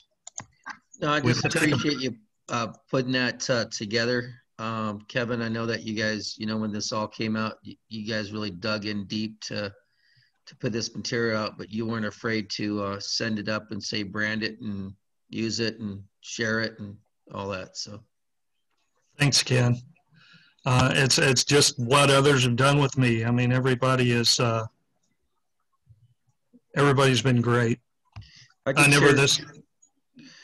So on the ANSI standard committee that meets twice a year, the standards are actually reviewed and looked at every 5 years. So, every ANSI standard that's out there goes through a subcommittee that actually reviews those particular standards and makes opinions and suggestions that the voting group votes on. So there's 75 voting members on that group, and then 25, I can't think of the name now, of the ones that are in line to either become a voting member or not. But those standards are being looked at every year. Like this last year, they wanted to try to change, our group wanted to try to change the terms and definitions of competent and qualified persons. Of course, it got voted down, but that's just some of the stuff that you run into when you're in those groups. So I'm saying that because being involved, if it's safety or whatever type of committees that you can get on, staying involved is very, very important, because if you're not involved, you got other people making decisions for you. Absolutely, and that's an honor to be on that, and we're blessed to have a lot of the organized labor as being recognized on that, like Ken, like Spencer has been. We were kicked off of that 5 years ago for non-participation within the ANSI standard group. I had to stand in front of 200 people and eat crow to get us back on. So it's just important to stay active. You got to stay active. And if you're not going to be active, then get somebody that takes your place before you start not showing up. Good stuff, though. It's important to be on those groups. And what I've got, I'm going to throw these on. I'm able to add these. They are the different segments. I've turned that PowerPoint into a PDF. And so group 1 would actually be working with the PowerPoint or the mod 1. Group 2 would be working with the mod 2. And like I said, I'm hoping that it's kind of hard to do in an hour, but and group 3 would be working with group 3. So I do have those that I was able to throw up there. If you guys could, I don't know if you could grab those or not, because again, I'm not sure which question you're going to get or which group you're going to be in. So if you could grab them all, then whenever we get the Word files up with the questions, maybe we could spend about 10 minutes on them, just looking through this stuff. Again, I do firmly believe, I'm going to try this again. Hey, it worked. So maybe my computer was just hadn't closed out yet. Nicole, I was able to add that. Where's the others? Group 2 and Group 3. So if you're in Group 3, you'd be using the Group 3 questions. Same thing with Group 2, Group 1. And you would be using the PowerPoint or the PDF for Mod 1 if you're in Group 1, Mod 2 for Group 2, Mod 3 for Group 3.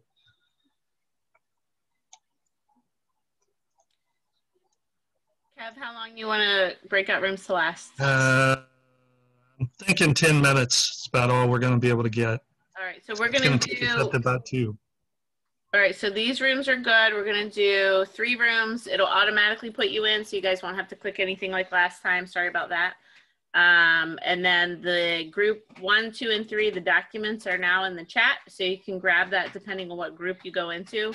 We'll do the automatic timer with a minute left, and I'm going to open the rooms now, and we'll see you all in 10 minutes. Anything else? Awesome. No, that's it. Thank you very much. Sure.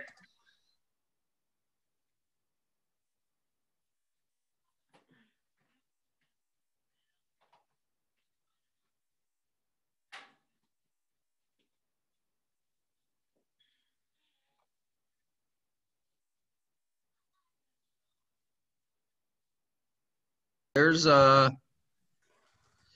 6, 8 of us, 9 of us. Nicole's in here too, so there's 8 of us on the phone. Has everybody got the? I think we're in Group 1, correct?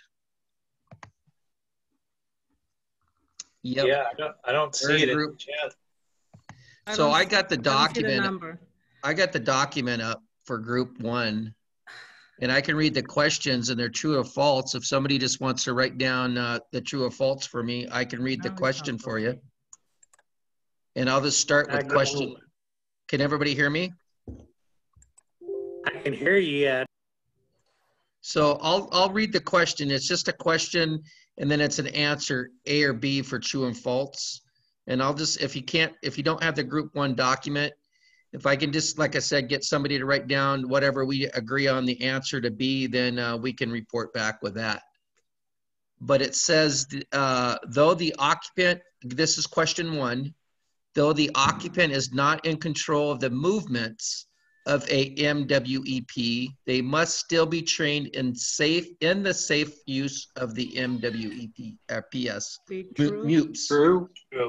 So somebody write that down so we have that answer. So number 2, the rescue plan must take into consideration a mechanical breakdown of the MUPS platform, entanglement, or fall from the platform.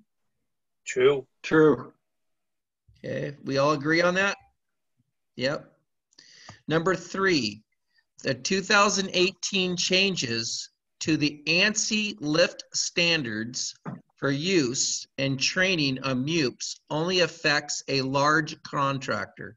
False. Number 4, this training consists of everything in the new ANSI A92 standard and no further training is needed. False. False. I would say false. Yep. Because we got site specific and all that other stuff that's involved. Yeah. Right. Number 5, and the final question, it looks like, number 5, rescue plans are required to be A, written, B, in place before MUPS use, C, known by all affected employees, D, all the above, written to minimize the risk of suspension trauma, and then E, all of the answers. Yep. Yeah, all of the above. Yep. Yeah. So did somebody track those answers? I got them. I got them. Nice. He crossed them out. True. Which of the following is not part of the site risk assessment? A, risk involved in the task must be identified. Procedures and measures must be identified to eliminate known risk. Identify measures and procedures must be implemented to eliminate known risk. Perform an annual maintenance. Annual maintenance. D. Yep. The supervisor and blank are responsible for the safety of the person not involved in the operation of the MEWP, rental company user, safety officer, journeyman. B. The user, B. Okay. Operator trainer must now also include proper selection of the current MEWP for the work to be performed. How to perform the workplace risk assessment, including rescue plan. C, proper training of the equipment, or all of the above? All of the above. D. Oh, D, all of the above. Occupant training does not include the requirement of the use of fall protection and the location of fall protection anchors. Helping the occupant write the rescue plan. Factors including how their actions could affect stability, manufacturer's warning and instructions. B. No. Helping the occupant write the rescue plan. B. Okay. There's a page 2. Oh, there's another. Oh, there it is. Okay, 7. At least one of the occupants must be provided with the knowledge and the operate the controls in windy condition, demonstration, emergency, none of the answers. C. Emergency. Supervisor must be trained in these additional areas. Proper selection of the correct MEWP for the work to be performed, hands-on portion of the lift training, the ability to perform a workplace risk assessment, including rescue plan, A and B. A and B? Mm-hmm. I would say so. Anybody else? Anybody concur? Supervisors and users must have the ability to perform a workplace blank, including rescue plan, frequent inspections, annual inspection, risk assessment, and bid inspections. C. I would go back to 8. I would think, I don't know. I'm still Supervisors must be ability to perform the workplace, a rescue plan, and including frequent inspection, risk assessment. You say A? Yeah, but if you put A, it doesn't even make sense with the wording of the sentence. Right. Risk assessment, including frequent inspections, including risk plan, annual inspections, including rescue plan. No, but you got to read the beginning of the sentence too.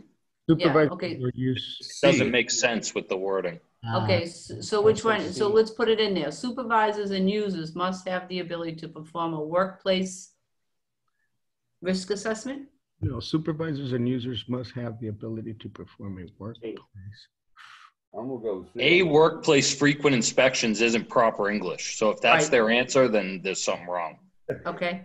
A workplace risk assessment. If there was frequent inspections of the workplace. Class. It's just that the first glance what it looked. Cool. It's not arguing the verbs or anything. You guys are on the right track. C is actually correct because it's risk assessment, including a rescue plan. And that's why I say number 8, it should be all the above, not just A and B. And remember, the supervisors don't have to do the hands-on portion. Correct. Well, then 8 is number C, that's it? Yeah, what? I don't see D. Why would they have the bid inspections? I'm talking about a number 8, going back up. Okay, go back to say, a supervisor must be trained in additional areas. To perform workplace risk assessment, including rescue planning. I think it should be C or all the above. It's C. Not D. You guys all pick D.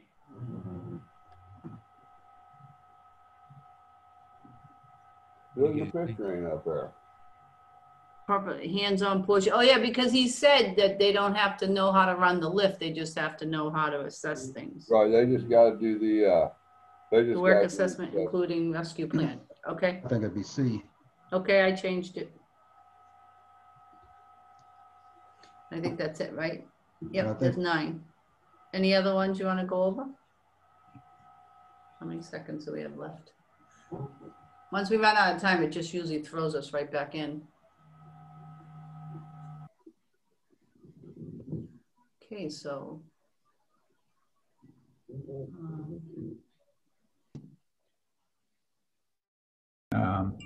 Provision in the standard and the update for older. For the equipment itself? Yes. Yes. Yeah. Just like whenever they change the standards of the scaffolding, which, you know, scissors lifts will fall in that. But whenever they changed it, utilize the equipment that previously was, if you're using it within the manufacturer's recommendations of whenever it was manufactured. Does that make sense? So yeah, and that's where if they come up with any updates, though, we want to make sure that they know we're out of here and that they can send them to us, which they will do.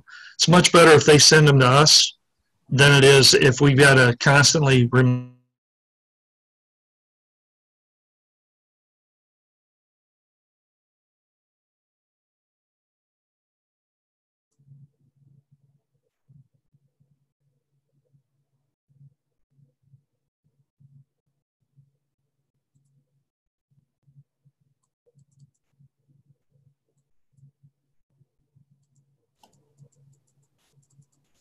Kevin, you're on mute. every time we switch, we get put back on auto mute. So that's a good thing most of the time.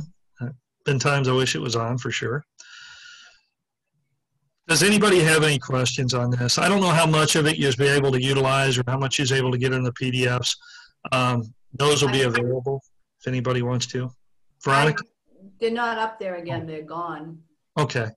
All right. I got 2 and 3, but I didn't download number 1 didn't come, but we got 2 and 3. Okay. Again, I've got everybody's email address. What I'll do, I'll shoot you this zip folder that's got everything that I've got in our coursework on that. Might be coming back up. Mm-hmm. And I appreciate it. I mean, it's just like Nicole, you know, what a resource. Her and Manisha and Alice, all of them. Tremendous resource.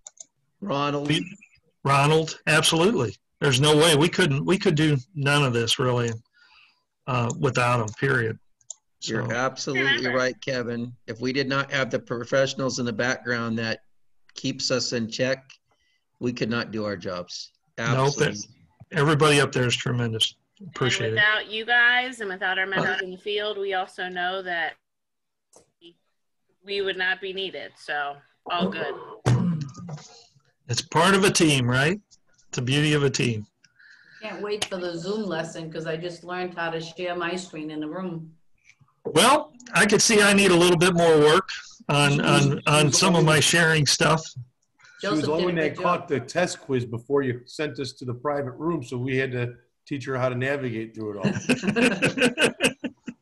So well, you guys, you got any closing questions on any of this? Like I said, I'm more than happy to share the zip drive with you. Should have everything in it. It's got the test. It's got the written test. Naturally, it's at the so the answer sheet. You know, kind of the difficulties of the questions, and the PowerPoint has that built in. If you just want to do it as a review at the very end of it too. But again, if you want to give it as a test, you may not want to do the review. So. And we can upload anything that you want to, Kev, in right. the LMS. Awesome. For the actual class itself. So when you get your materials, you can just go right in there and all of these things can be in there as well. So whatever you guys want or need, that's where we'll put Thanks, it. Nicole. And we'll send that link out to you all too, so you have it. All right. Awesome. I appreciate that. Hey, Nicole, well, you guys. Nicole, can we stick around for just a minute and have Jason and Nick Cartina hang out for just a second with me because I still need signatures on the sign-in sheet. And those we did something to screw it up, so if you guys don't mind hanging around for a couple minutes, but we'll talk after everybody else goes. Who has to stay? Absolutely. Nicholas and Jason. All right. If nobody's got Any other questions? I will see you guys in the morning, and we're going to be talking about hazard communication GHS system tomorrow morning whenever we get kicked off. Then we got Zoom and online training with David, PowerPoint with David, that's development. So he's going to show you some nifty, tomorrow's going to be heavy on the visual. So visual aids by Phil Harper is going to close us out. So thanks a lot again, everybody. David and Phil did great. Appreciate everybody's participation. Thanks, and everyone. patience. All right, thank you. Thanks, everyone. Have a good night. See you tomorrow. You guys and ladies. Thanks. Thanks, everyone. Okay, so Nick, did you actually sign the sign-in